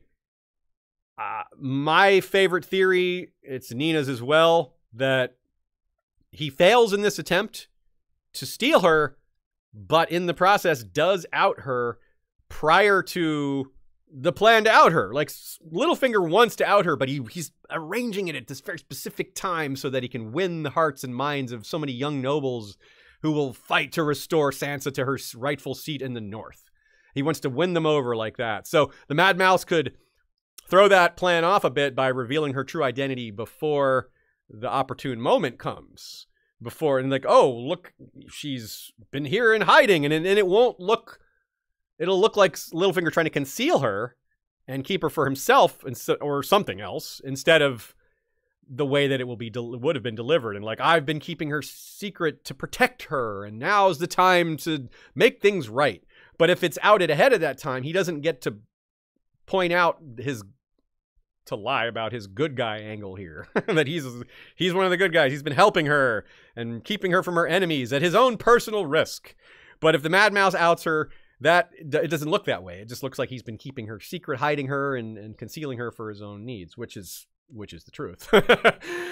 So this finding out that her siblings are alive, or that someone's trying to steal the North, any number of these things, or all these things in as a collective batch, could make her more motivated to go north and make her claim. Even if that's also what Littlefinger wants, she might actually decide she wants it too, which gets the gears spinning on eventually breaking free of him, slaying the giant in a castle of snow, so to speak. Now, the bit about Sweet Robin woos / or weds, yeah, see, that's tricky, because maybe the original plan was to have her wed him, and that way bring the Vale on their side through marriage. Because I'm not so sure George's plan was Harry the Heir back before the 5-year gap. I'm pretty sure Harry the Heir and this whole distant Aaron cousin marriage thing is an invention of the 5-year gap. I kind of doubt that was how George conceived it in the beginning, because it seems it's just a little obscure, right? It's cool. I like it. I love how it's delivered. It's the climax of A Feast for Crows, and look, this is how you're going to take the North back. Like, him delivering his plan on how you're going to be the new Lady of the North, the new Lady of Winterfell. We're gonna take you back there. It could have worked with her married to Sweet Robin, but doesn't seem like the way that's heading that way. Now, instead, the murder of Sweet Robin is apparently going to be more likely to be what happens. Which, yeah, that might not have been the original plan. I'm not sure that George had planned on Littlefinger killing him off so soon, because the whole bit about Sweet Sleep and the dosing of him, I'd have to double check on that, but I'm pretty sure that doesn't start till A Feast for Crows. I don't think there's any mention of that in A Storm of Swords. So yeah, there's no actual suggestion of that until then. So wow, so that's tricky. I mean, it revolves what's kind of basic in terms of, yes, somehow Sansa's going to leave the Vale for the North and embark on a quest to help retake Winterfell, or take it without help, one way or the other. Either help someone else or be helped to do it. Doubt she'll do it alone. But it's wrapped up in all this. What's going on with Arya? What's going on with Jane Poole masquerading as Arya? What's going on with Stannis and the Boltons? What's going on with Jon? What's going on with Rickon and Davos? What's going on with, well, whoever else I didn't name? Theon? Asha? All these other characters. It's tricky. But this is part of why this sort of information is valuable to us, because it helps show where George was, shows us what George thought was important, or at least might have been important, or at least might have been key moments, if not the most important, things that he thought were pivotal, things that he thought were memorable, things that he thought we had to get to within the story in order to get farther. The old note, when it suggests resolved to be Sansa Stark, what does that mean? That could have been a note from prior to the 5-year gap. Like, it sounds like he's saying that she's gotten older, and it would be a lot bigger of a deal for Sansa to regain her Sansa identity as Elaine if she'd been Elaine for 5 years, right? That's a big difference. You've been masquerading as someone for that long. It's more of a transition. There's more conflict in becoming your old self. There's more of your old self you have to rediscover, and it won't be as natural because you've been practicing this facade for so long. So it would be a really interesting pathos for Sansa to kind of have to undo all that. To be honest, even if you didn't have some fake self, imagine at 18 years old trying to recapture what you were like at 13. Wow, yeah. It's very hard whether you had a secret identity or not. Frankly, I can't conceive of being the same person I was. And she just think back, there's a lot of hair dye I've used in these years. Yeah. That would be a way for maybe to find out the truth somehow. It's like some servant stumbles on that. Like, how do they doing it herself without any help? So Now, one last bit about the Mad Mouse. Not Sansa. Nina has felt for a while that Shadrick is not a critical character in his own right, but rather a plot dynamic to move Sansa's story forward. She also tends to think that what will hasten Sansa's revelation as Sansa, as opposed to Elaine Stone, is Shadrick also is a vehicle for Sansa to find out that she's not as hidden as she thinks she is. Varys is the one that told the Mad Mouse and others to look for her. So her finding out that actually people are hunting for me might also accelerate her timeline. She's like, it's only a matter of time before someone else comes along and points this out. Or now that it's out, other people are going to start coming for me. Now that one person has revealed my identity, I have to assume that other people know, and that they're going to make attempts to steal me away, if not kill me. And that means getting a move on with this plan to get back north, where if she reveals her own identity, then there's no outing her. She's outed herself. So if she does it on her own terms, on her own timeline, then it's just like this. It's like Littlefinger doesn't want someone else revealing Sansa's identity. He wants to do it at a very precise moment that brings him the most advantage. Sansa's in a similar spot personally, even though she doesn't want the things Littlefinger wants. Well, not all of them. She wants some of them. She wants herself back in Winterfell. She likes that idea. She just doesn't want to owe him so much for it. But finding out that Varys has got a ransom on her, like, woo, that's scary. I mean, she knows Varys. She's been around him. She's like her father. He gives her the creeps, and there's a good reason for that. He's creepy and capable and totally willing to do awful things, despite his friendly demeanor. Let's talk about Sansa's sister Arya. The first line on the notes is, end with her first gift, then joy of giving, and then mercy at the gate. And mercy at the gate is crossed out. And the number 4 indicating 4 chapters. Now, the note 4, that actually came out pretty well. That's actually really close. Unlike most of the other main POVs, Arya wasn't pushed entirely to Dance with Dragons or A Feast for Crows. Rather, she had chapters in both books. And it was 5 chapters, not 4. 2 in Dance with Dragons, 3 in A Feast for Crows. So George was pretty close on that one. The tale didn't grow too much in the telling in this one. So the end of A Feast for Crows, she kills Darion. You might think that's her first gift, but I don't think so, because that wasn't sanctioned. Remember, Darion's the Night's Watch deserter? They didn't tell her to kill him. She just did that. She's like, I'm justice. I'm the Night Wolf. That's my brother you deserted from, you know? So, it doesn't seem to be the gift, though it is a kill of sorts, so it might sort of be what George had in mind. She is in fact punished for doing this. She's had her blindness, she's made blind. Now, it looks like they were going to do that anyway. They were going to blind her anyway because it's part of her training, but they did it sooner because of this, which arguably it's not a punishment, it's a reward. I never really thought about it this way. It's like, wait, I was going to have to learn this anyway? So wait, you're basically just skipped this is like I skipped a grade. Like I'm starting the first grade earlier because I did this thing that you say is wrong, that it was against the rules, but it sounds like I'm in the advanced class because I'm such a good killer. That's kind of what it sounds like. Like, you punished me by giving me my lesson early? Like, I don't think I'm going to graduate sooner? Like, Anyway, her first actual gift, meaning on the orders of the Faceless Men, under the auspices of the Many-Faced God, which is what they call it, right? Giving the gift. It is in her final A Dance with Dragons chapter. So he pretty much did keep the idea of being at the end just one book later. And the note of the joy of giving is pretty dark. Like, she's supposed to enjoy it or is taught to enjoy it. Not that she necessarily does. Nina reminds us the kindly man explains what he sees as the gift of death pretty early in the final version of Arya's A Feast for Crows arc, before Arya has actually killed anyone, meaning before Darion, and so well before she's tasked with an actual hit.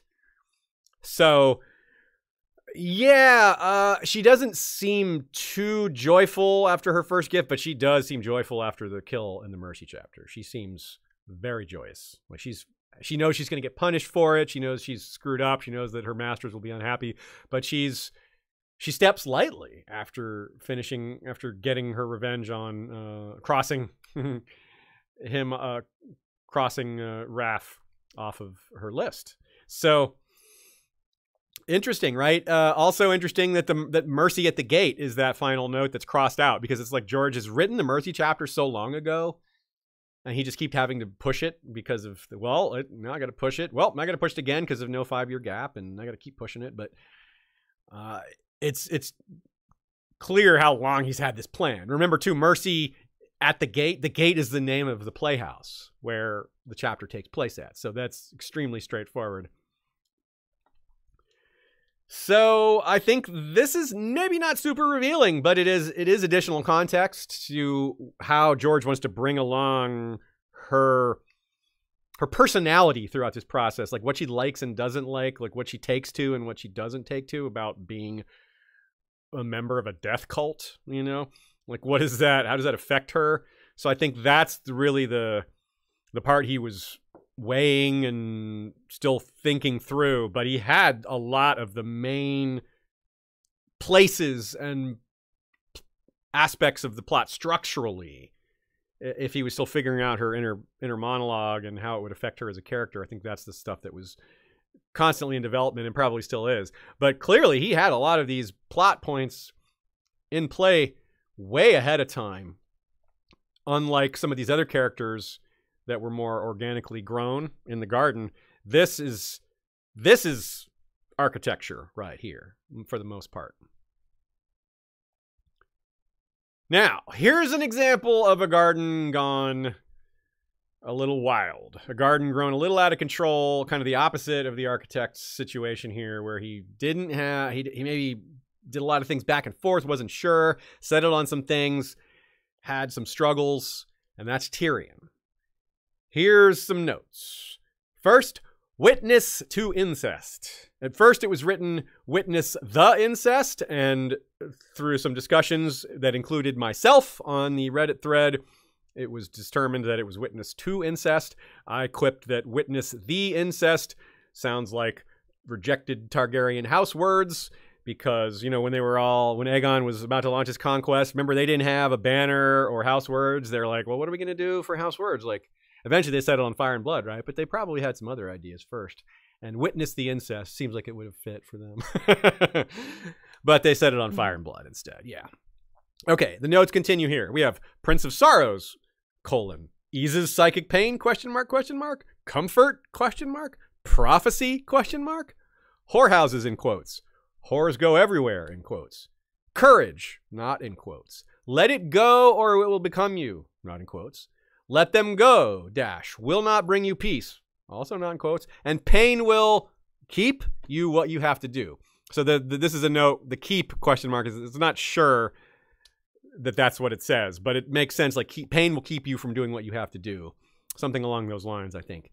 Then there's a separate set of notes, the page 3 notes. Remember, page 1 and 2 and page 3 are separate instances of note-taking on George's part.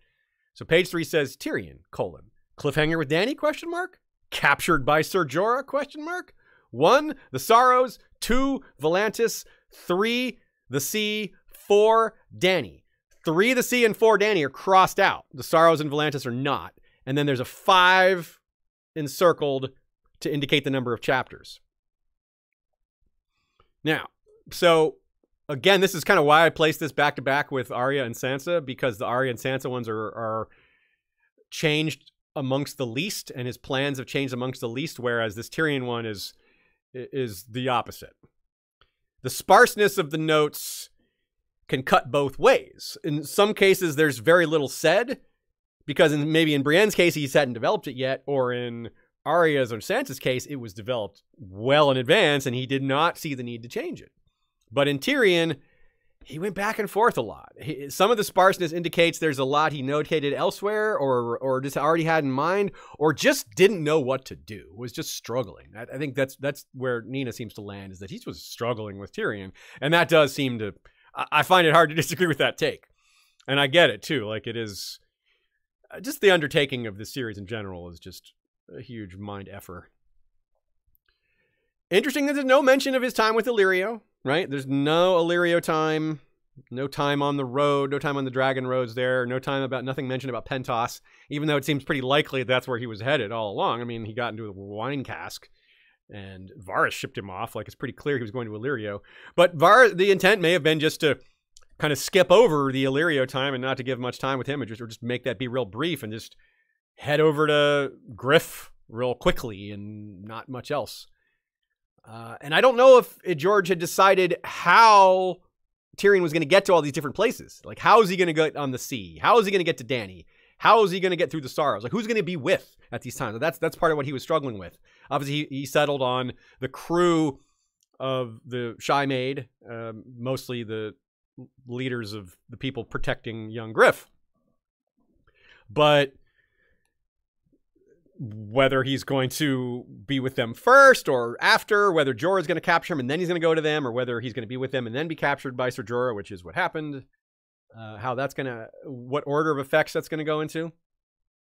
There is the mention of the sea, which is crossed out. As I said, the sea and Dany are both crossed out, which indicates that he planned on having him get to Volantis, or maybe as far as getting all the way to Dany, though it seems like he figured out that probably wasn't going to happen.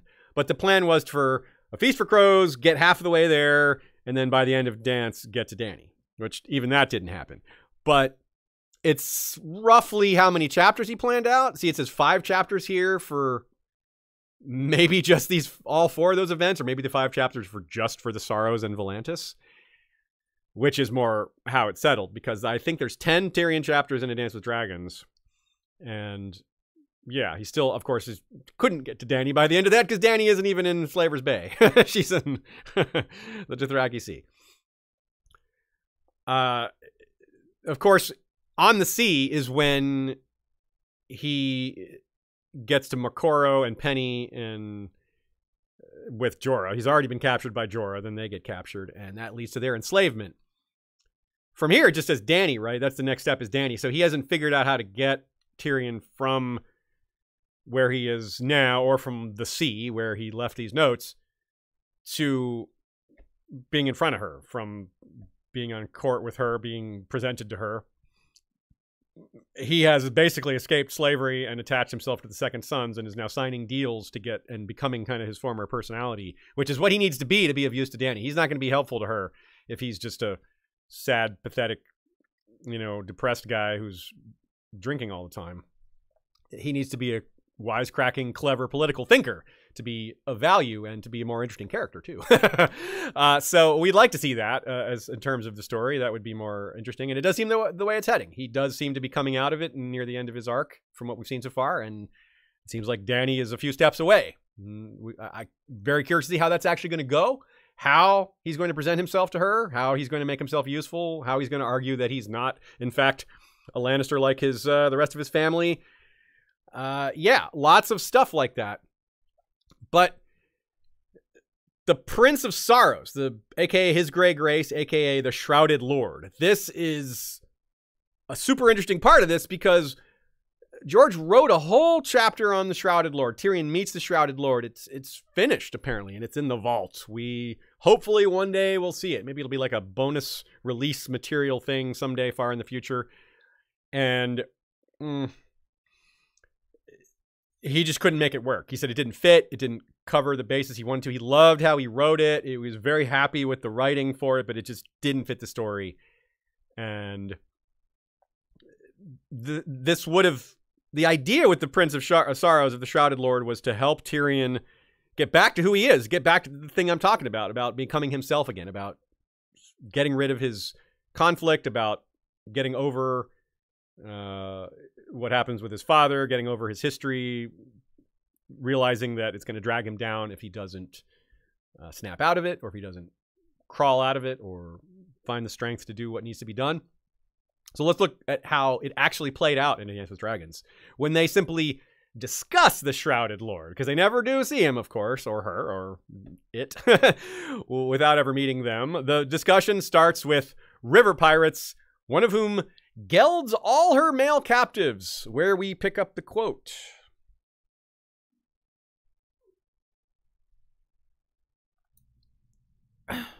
If we encounter this Lady Cora, I will just slip into a skirt and say that I am Cersei, the famous bearded beauty of King's Landing. This time Duck laughed, and Haldon said, "What a droll little fellow you are, Iolo. They say that the Shrouded Lord will grant a boon to any man who can make him laugh. Perhaps his Grey Grace will choose you to ornament his stony court." I love that it's Lady Cora of all the episodes for Sean to not be on. I know. If you stick towards the end of the episode, you'll remember that Sean, one of his cats, is named Cora. Yes, Cora does not geld humans or cats that we know of. But, yeah.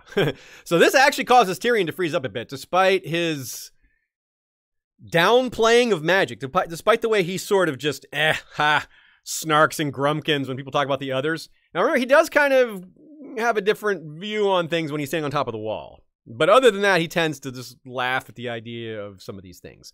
But when the idea of grayscale comes up, which is not a laughing matter or a matter of fantasy, it's real in this world, he just freezes up.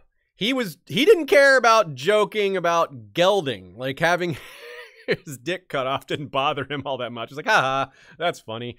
But grayscale, he freezes up, and Haldon notices. He's like, "Don't you look so pale, Iolo? I beg your pardon, I was just joking, you know?" But Tyrion's legit freaked out, which is setting up what would have been the meeting with this actual being, right? That just never happened because George decided that chapter didn't work. But he feels it deeply. He tells himself it's just a legend, but he can't shake it.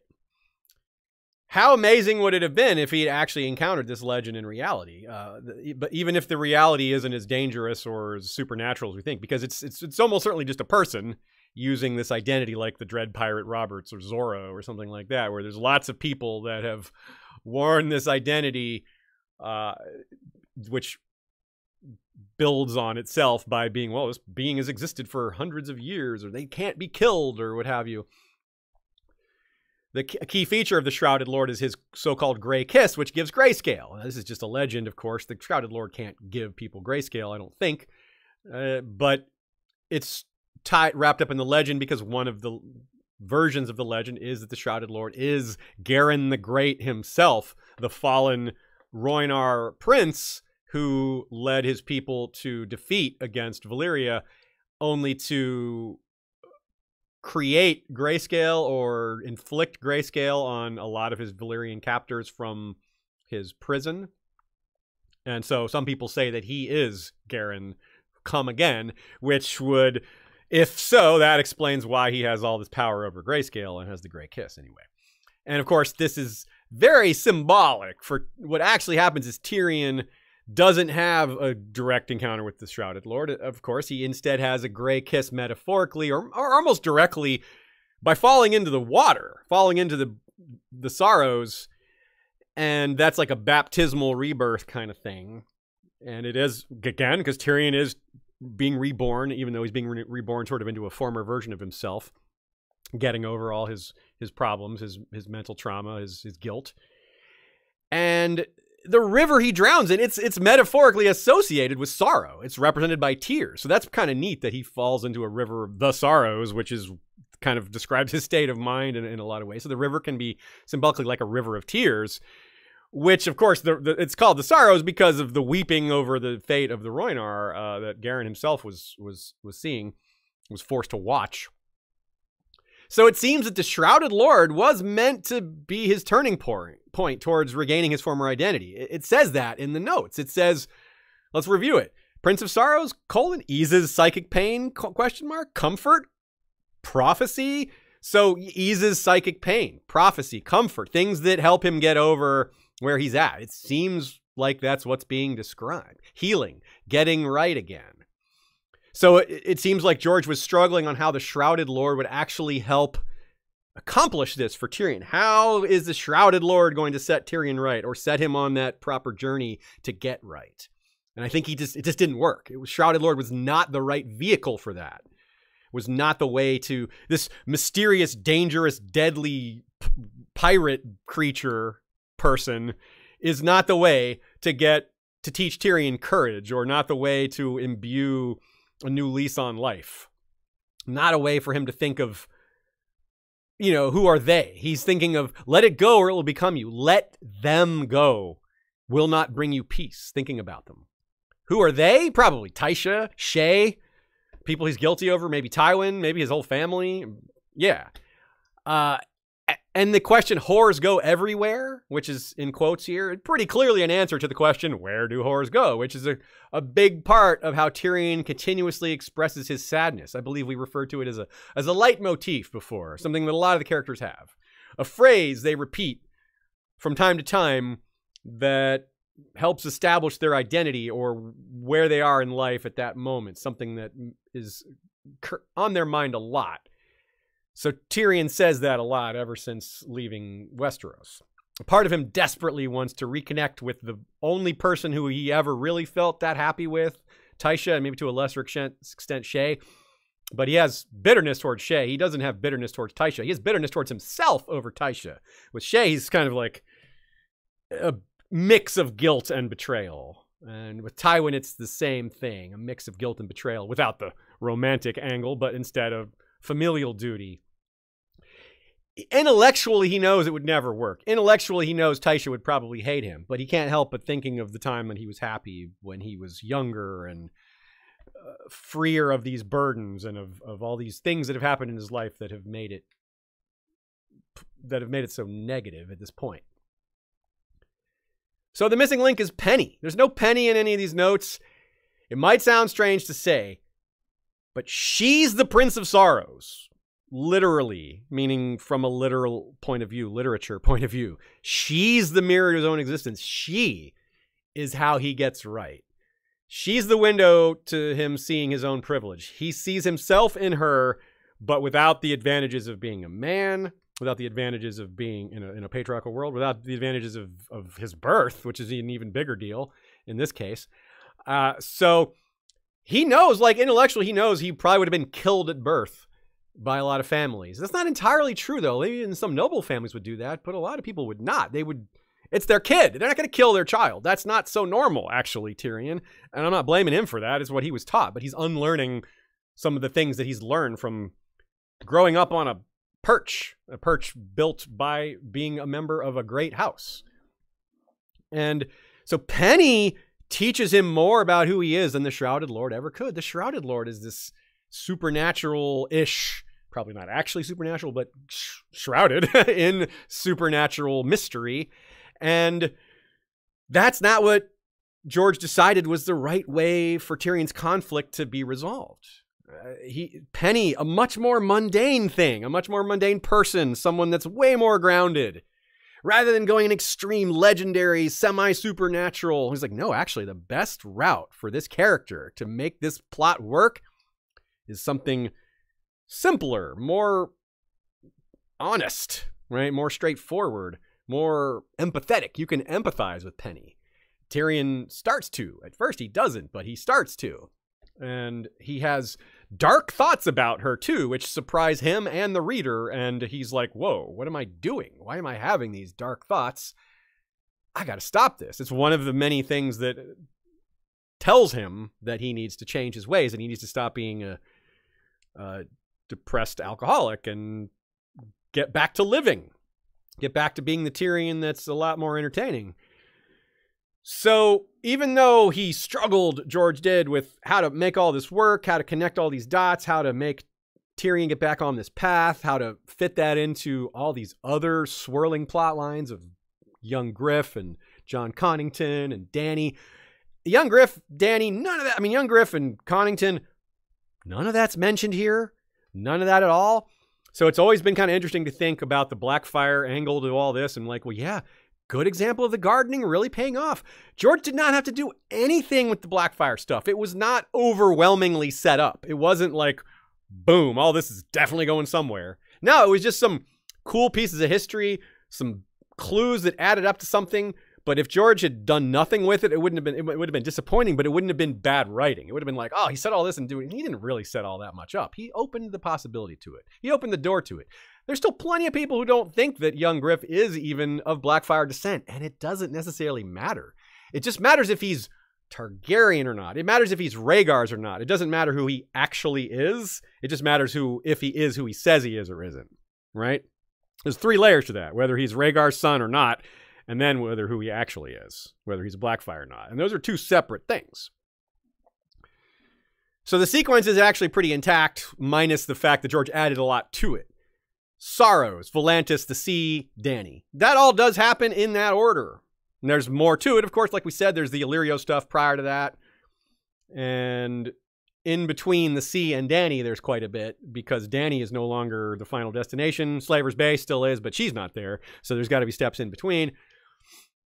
And, actually, I said Tyrion had 10 chapters in A Dance with Dragons. He had 12. Jon had 13. But he only beat Tyrion by 3 total minutes in terms of audiobook length, because the Tyrion chapters are longer than the Jon chapters. So they're basically equal. And George had written in his notes 5 chapters for this. So no, 12, in fact. So he was very off on that, which is part of our evidence for him really struggling to figure this out for a while. And another part that he clearly kept is the question captured by Ser Jorah. Yes, in fact, that is exactly what happened, and it ends up happening in his 6th chapter. So pretty much halfway through the 12. So yeah, that's pretty perfect. And it shows that he had the idea for quite a while. Like Ser Jorah capturing Tyrion, he at least had that idea back in 2003. And the book, The Dance of Dragons, was written in 2011, or finished in 2011. He might still give us this cliffhanger that's listed here. It says cliffhanger, ? End with Dany, or cliffhanger with Dany.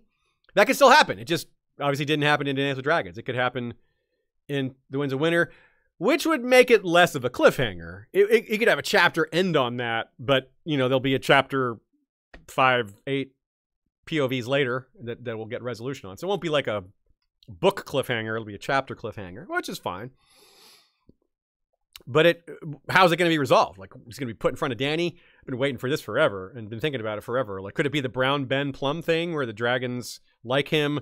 Or could it be he just rattles off a lot of things that he knows, that he talks Dany into it, which he's really good at. He's talked a lot of people into things, right? Whether it's the mountain clans, whether it's Varys or Bronn or Duck, Haldon, just lots of different people. He's good at it. It's one of his most recurring features is his ability to change people's mind, his ability to win people over despite everything. And yeah, so I think we're still going to get the cliffhanger with Dany, just clearly not as soon as George originally intended. And this could also be where the first notation comes in. This one has really thrown us. I have no idea what this means. It's the note witness to incest. That was the first note in here. It's written by itself. It's not attached to any other notes. Nina as well probably thought about it as much as any of the other notes. We talked about it all throughout this last week and more than that. But especially this week, we're just like, I still have no idea what that means. Yeah, me neither. There's a couple of messages back and forth of, what is this going on here? Okay, so this is the best ideas that we have. And you'll see why they're just okay ideas. Okay, so maybe it's the simplest thing is that he knows that Tommen and Myrcella are bastards because he's a witness to Jaime and Cersei's incest. He's not literally a witness. He didn't see them, but he knows. She basically admitted it to him, But there's a lot of people who are witness to that. A lot of people can vouch for that, right? Like maybe even Barristan, who's already in Dany's group. But maybe that wasn't something George thought of here. But Barristan was part of Dany's group well before that. He's been a part of her group since the Storm of Swords. So I don't know if that's it. And I don't even know if that's that important. Like, does he really need to be a witness to their incest for that to matter? Like, they're going to fight regardless. It's not like witnessing the incest is like, who's going to believe it, right? Like, no one's going to believe Tyrion anyway. He's already, in most Westerosi people's minds, Tyrion is an unreliable person. His word is not going to be good enough, even though he's their brother, for people to believe for sure that Tommen is a product of incest and Myrcella. So is that really that valuable to Dany to have that, for someone that can verify that? Because it's just he said, she said. Another possibility is, again, returning to the TV show. Tyrion literally witnesses their incest on the TV show, the boat sex moment, right? I mean, he doesn't see them. He sees her. He sees Jon go into her room late at night. He doesn't actually watch them in bed. But that's as close as we get to it. But what does that matter? What does that even matter? You know, he sees them in the show. The show did very little with that, which would be an indication of the show misinterpreting George's intent. Like, witness to incest. Well, he sees them doing it. Is that what and George the timing, honestly, for that is yeah, just it's so much later. off. Yeah, Yeah. It seems off, but that is where my mind went too. But it just doesn't seem to work. It does not seem to work. Yeah. So you can see why we're like, I have no idea what these notes mean. Witness to incest. Yeah. So what other incest could there be? I don't know who else there is. Like, what other incest is there, in the story? I can't think of any. I don't. I guess my other question is was this written after Tyrion had left King's Landing? Yeah, he leaves King's Landing at the end of A Storm of Swords. Well, I mean, was this outline written before that happened? Like, was that written after? The notes are from 2003, but we don't know when they were actually written. Okay. It's possible they come from before that, but probably not. Okay, that was all. They're probably after Storm of Swords, yeah. So let's look back on all these as a whole. We've gone through the individual POVs, so I've got some sort of thoughts on them as a group, looking at parallels and themes and patterns. Lots of them describe endings. Jon, Tyrion, Dany, Sansa, but very few of them actually end the way that he planned. The Sansa one kind of does, or will. The Tyrion one might still get to that point, but it's going to be in a different place. The Jon one was pretty close because the hard home thing is only one chapter different. And yeah, so the rest we'll have to see. Lots of characters with multiple identities. We talk about how that was a bit of a tricky thing for knowing which character we're dealing with. Meaning, for example, the Hound, was that Rorge, Lem, or Sandor, or maybe even someone else? He might have considered giving the helm to somebody else besides one of those characters. Was Arya Jane Poole or actual Arya? Was Rattleshirt Mance or actual Rattleshirt? And despite that, there's no mention of young Griff in here, which is a character whose identity we're wondering about as well. Now, a note on that, it's a good example of, well, just because there's not in the notes here doesn't mean George didn't have plans for that, but he might not have. Yeah, I mean, the whole John Connington drinking himself to death overseas, it's pretty easy to undo because that's just a rumor. That's just something that people said. But it may be that George had that idea a long time ago, didn't really strongly consider using it, but then realized, hey, actually, I'm going to have to make use of that particular plant that I grew back then because I need more bulk here, more to do for Tyrion's story. And it fits into the history really well. He slid that in so well. It's a great insertion of that plot line. But it does kind of indicate that maybe it wasn't part of the original plan. On the other hand, we've been saying a long time that the plan for a young Griff or an alternate Aegon has been in place since the beginning. Because who else is Arya? Who else is Illyrio and Varys talking about when Arya overhears them in a Game of Thrones down in the basement there with the dragon skulls? Who are they talking about? Who are they talking about putting on the throne, if not young Griff? There's no other candidate. John's at the wall. They have no indication of it's Jon. There's no indication they know who he is, that they can restore him to the throne that way. It doesn't really work. And it can't be Viserys because from the very beginning, Illyrio is smirking at Viserys, and there's no way they look at this guy like a serious candidate. They clearly see him as a patsy, and they clearly don't see it as Dany because they sold her to Khal Drogo and didn't expect her to live. So it really means that this part was there all along. It just means that maybe George didn't have Tyrion wrapped up in it in first. That part was added later. The whole Tyrion getting into that group and being part of their gang for a little while. Because if you think about it, the way he gets included in them is through Illyrio, but the way he gets separated from them is one of the more random events of all of A Song of Ice and Fire. He goes to a random brothel in Voluntheris and Jorah's there. That's one of the most random things that ever happens in all of A Song of Ice and Fire. Like, talk about coincidence. So there's really no way to not make that a coincidence. But it is kind of like I wouldn't call that cheating, but it's like, it's very random. Like, that's awfully convenient for the plot to have that there. It's, again, not complaining, but if an author were to do that a lot, it would be bad. But doing it once or twice, no big deal. It's fine. Weirder things do happen in real life. After all, look at the way World War I started. That's far more random than this. And if you don't know what I'm talking about, one of the assassins that was trying to kill Archduke Franz Ferdinand failed to shoot him during the parade, went to a cafe to have a sandwich, was sitting eating his sandwich on the balcony. He looks down. He's like, wait a minute.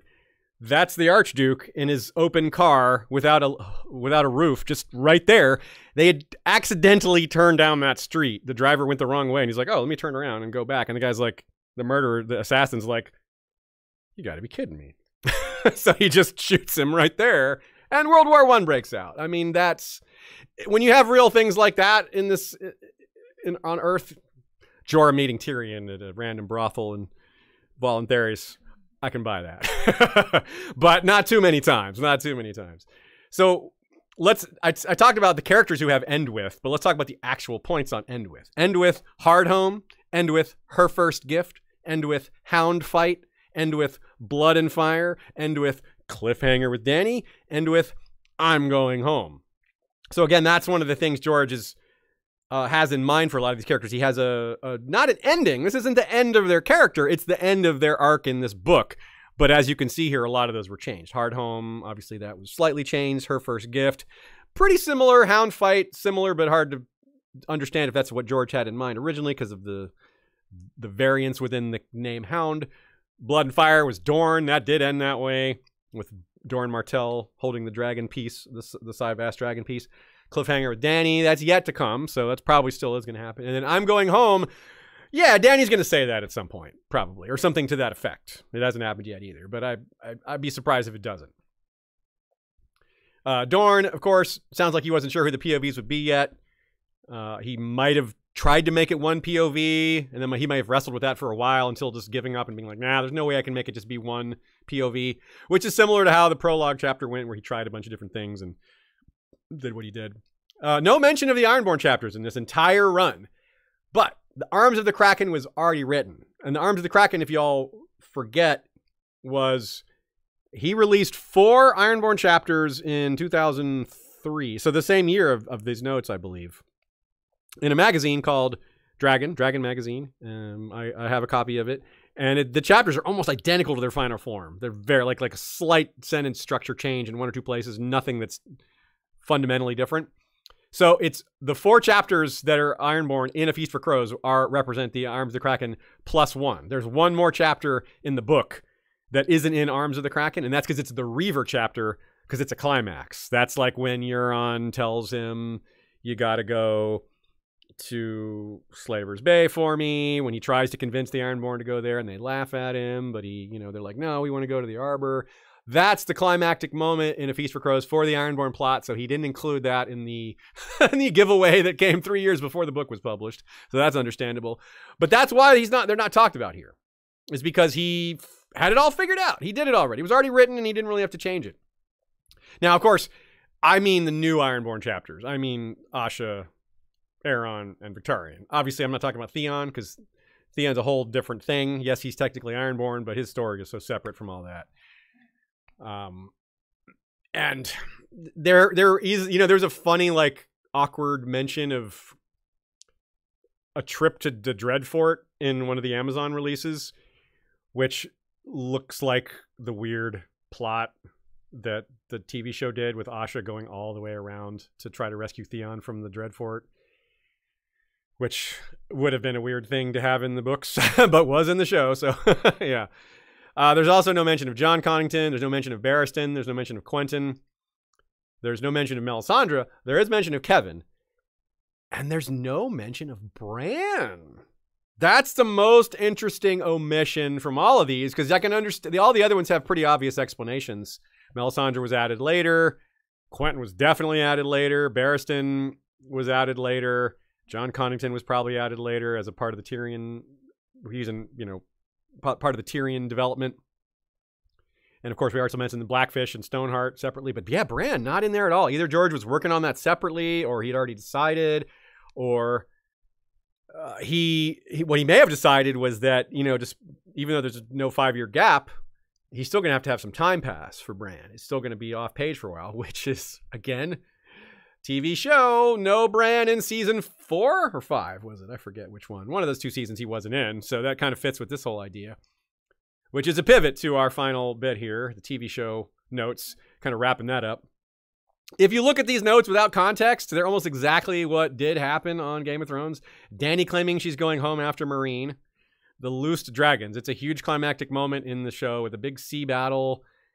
And in the books, we barely see them. Quentin lets them out. He gets killed, like, immediately, or nearly killed. Well, he's burned badly and then he dies later. But his chapter ends almost immediately after that. And then we just find out from Barristan later that the dragons are just they're just taking over some of the pyramids. They're just hanging out there.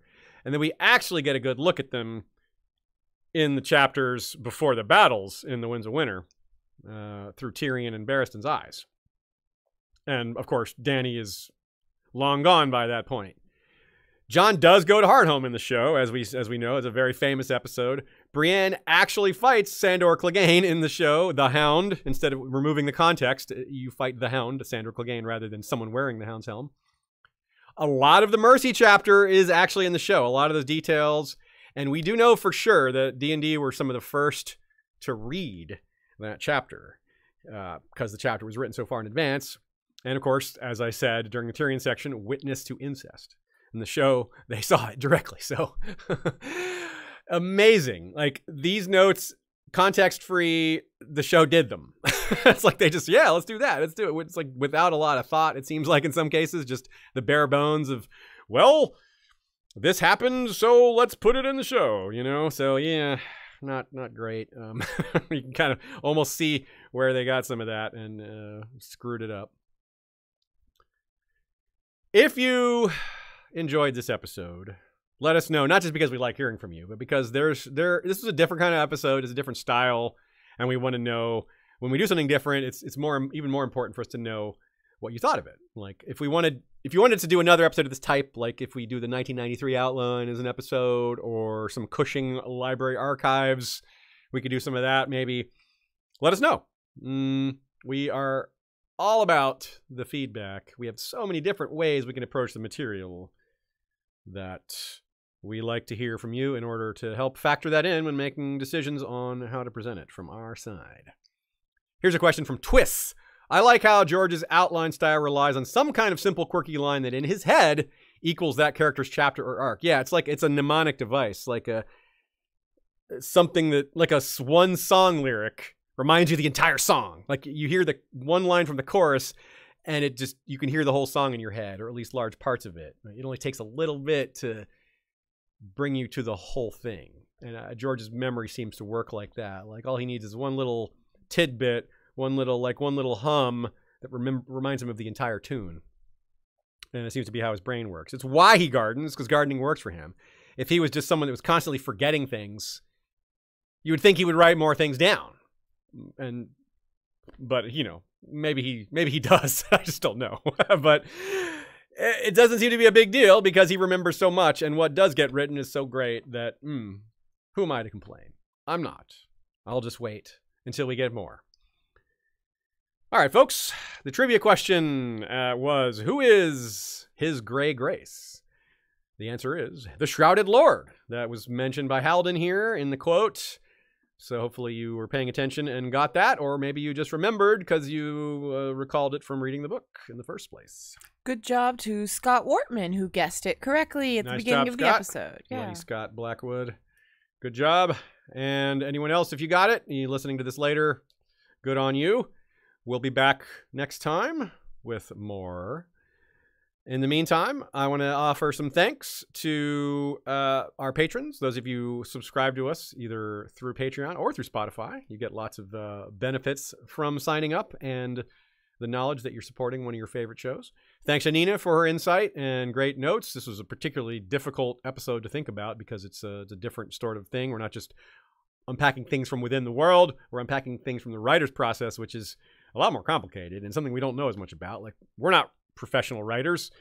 I've spent a huge chunk of my life deciphering A Song of Ice and Fire, but not you know, mostly from an in-world perspective, you know. So that's that.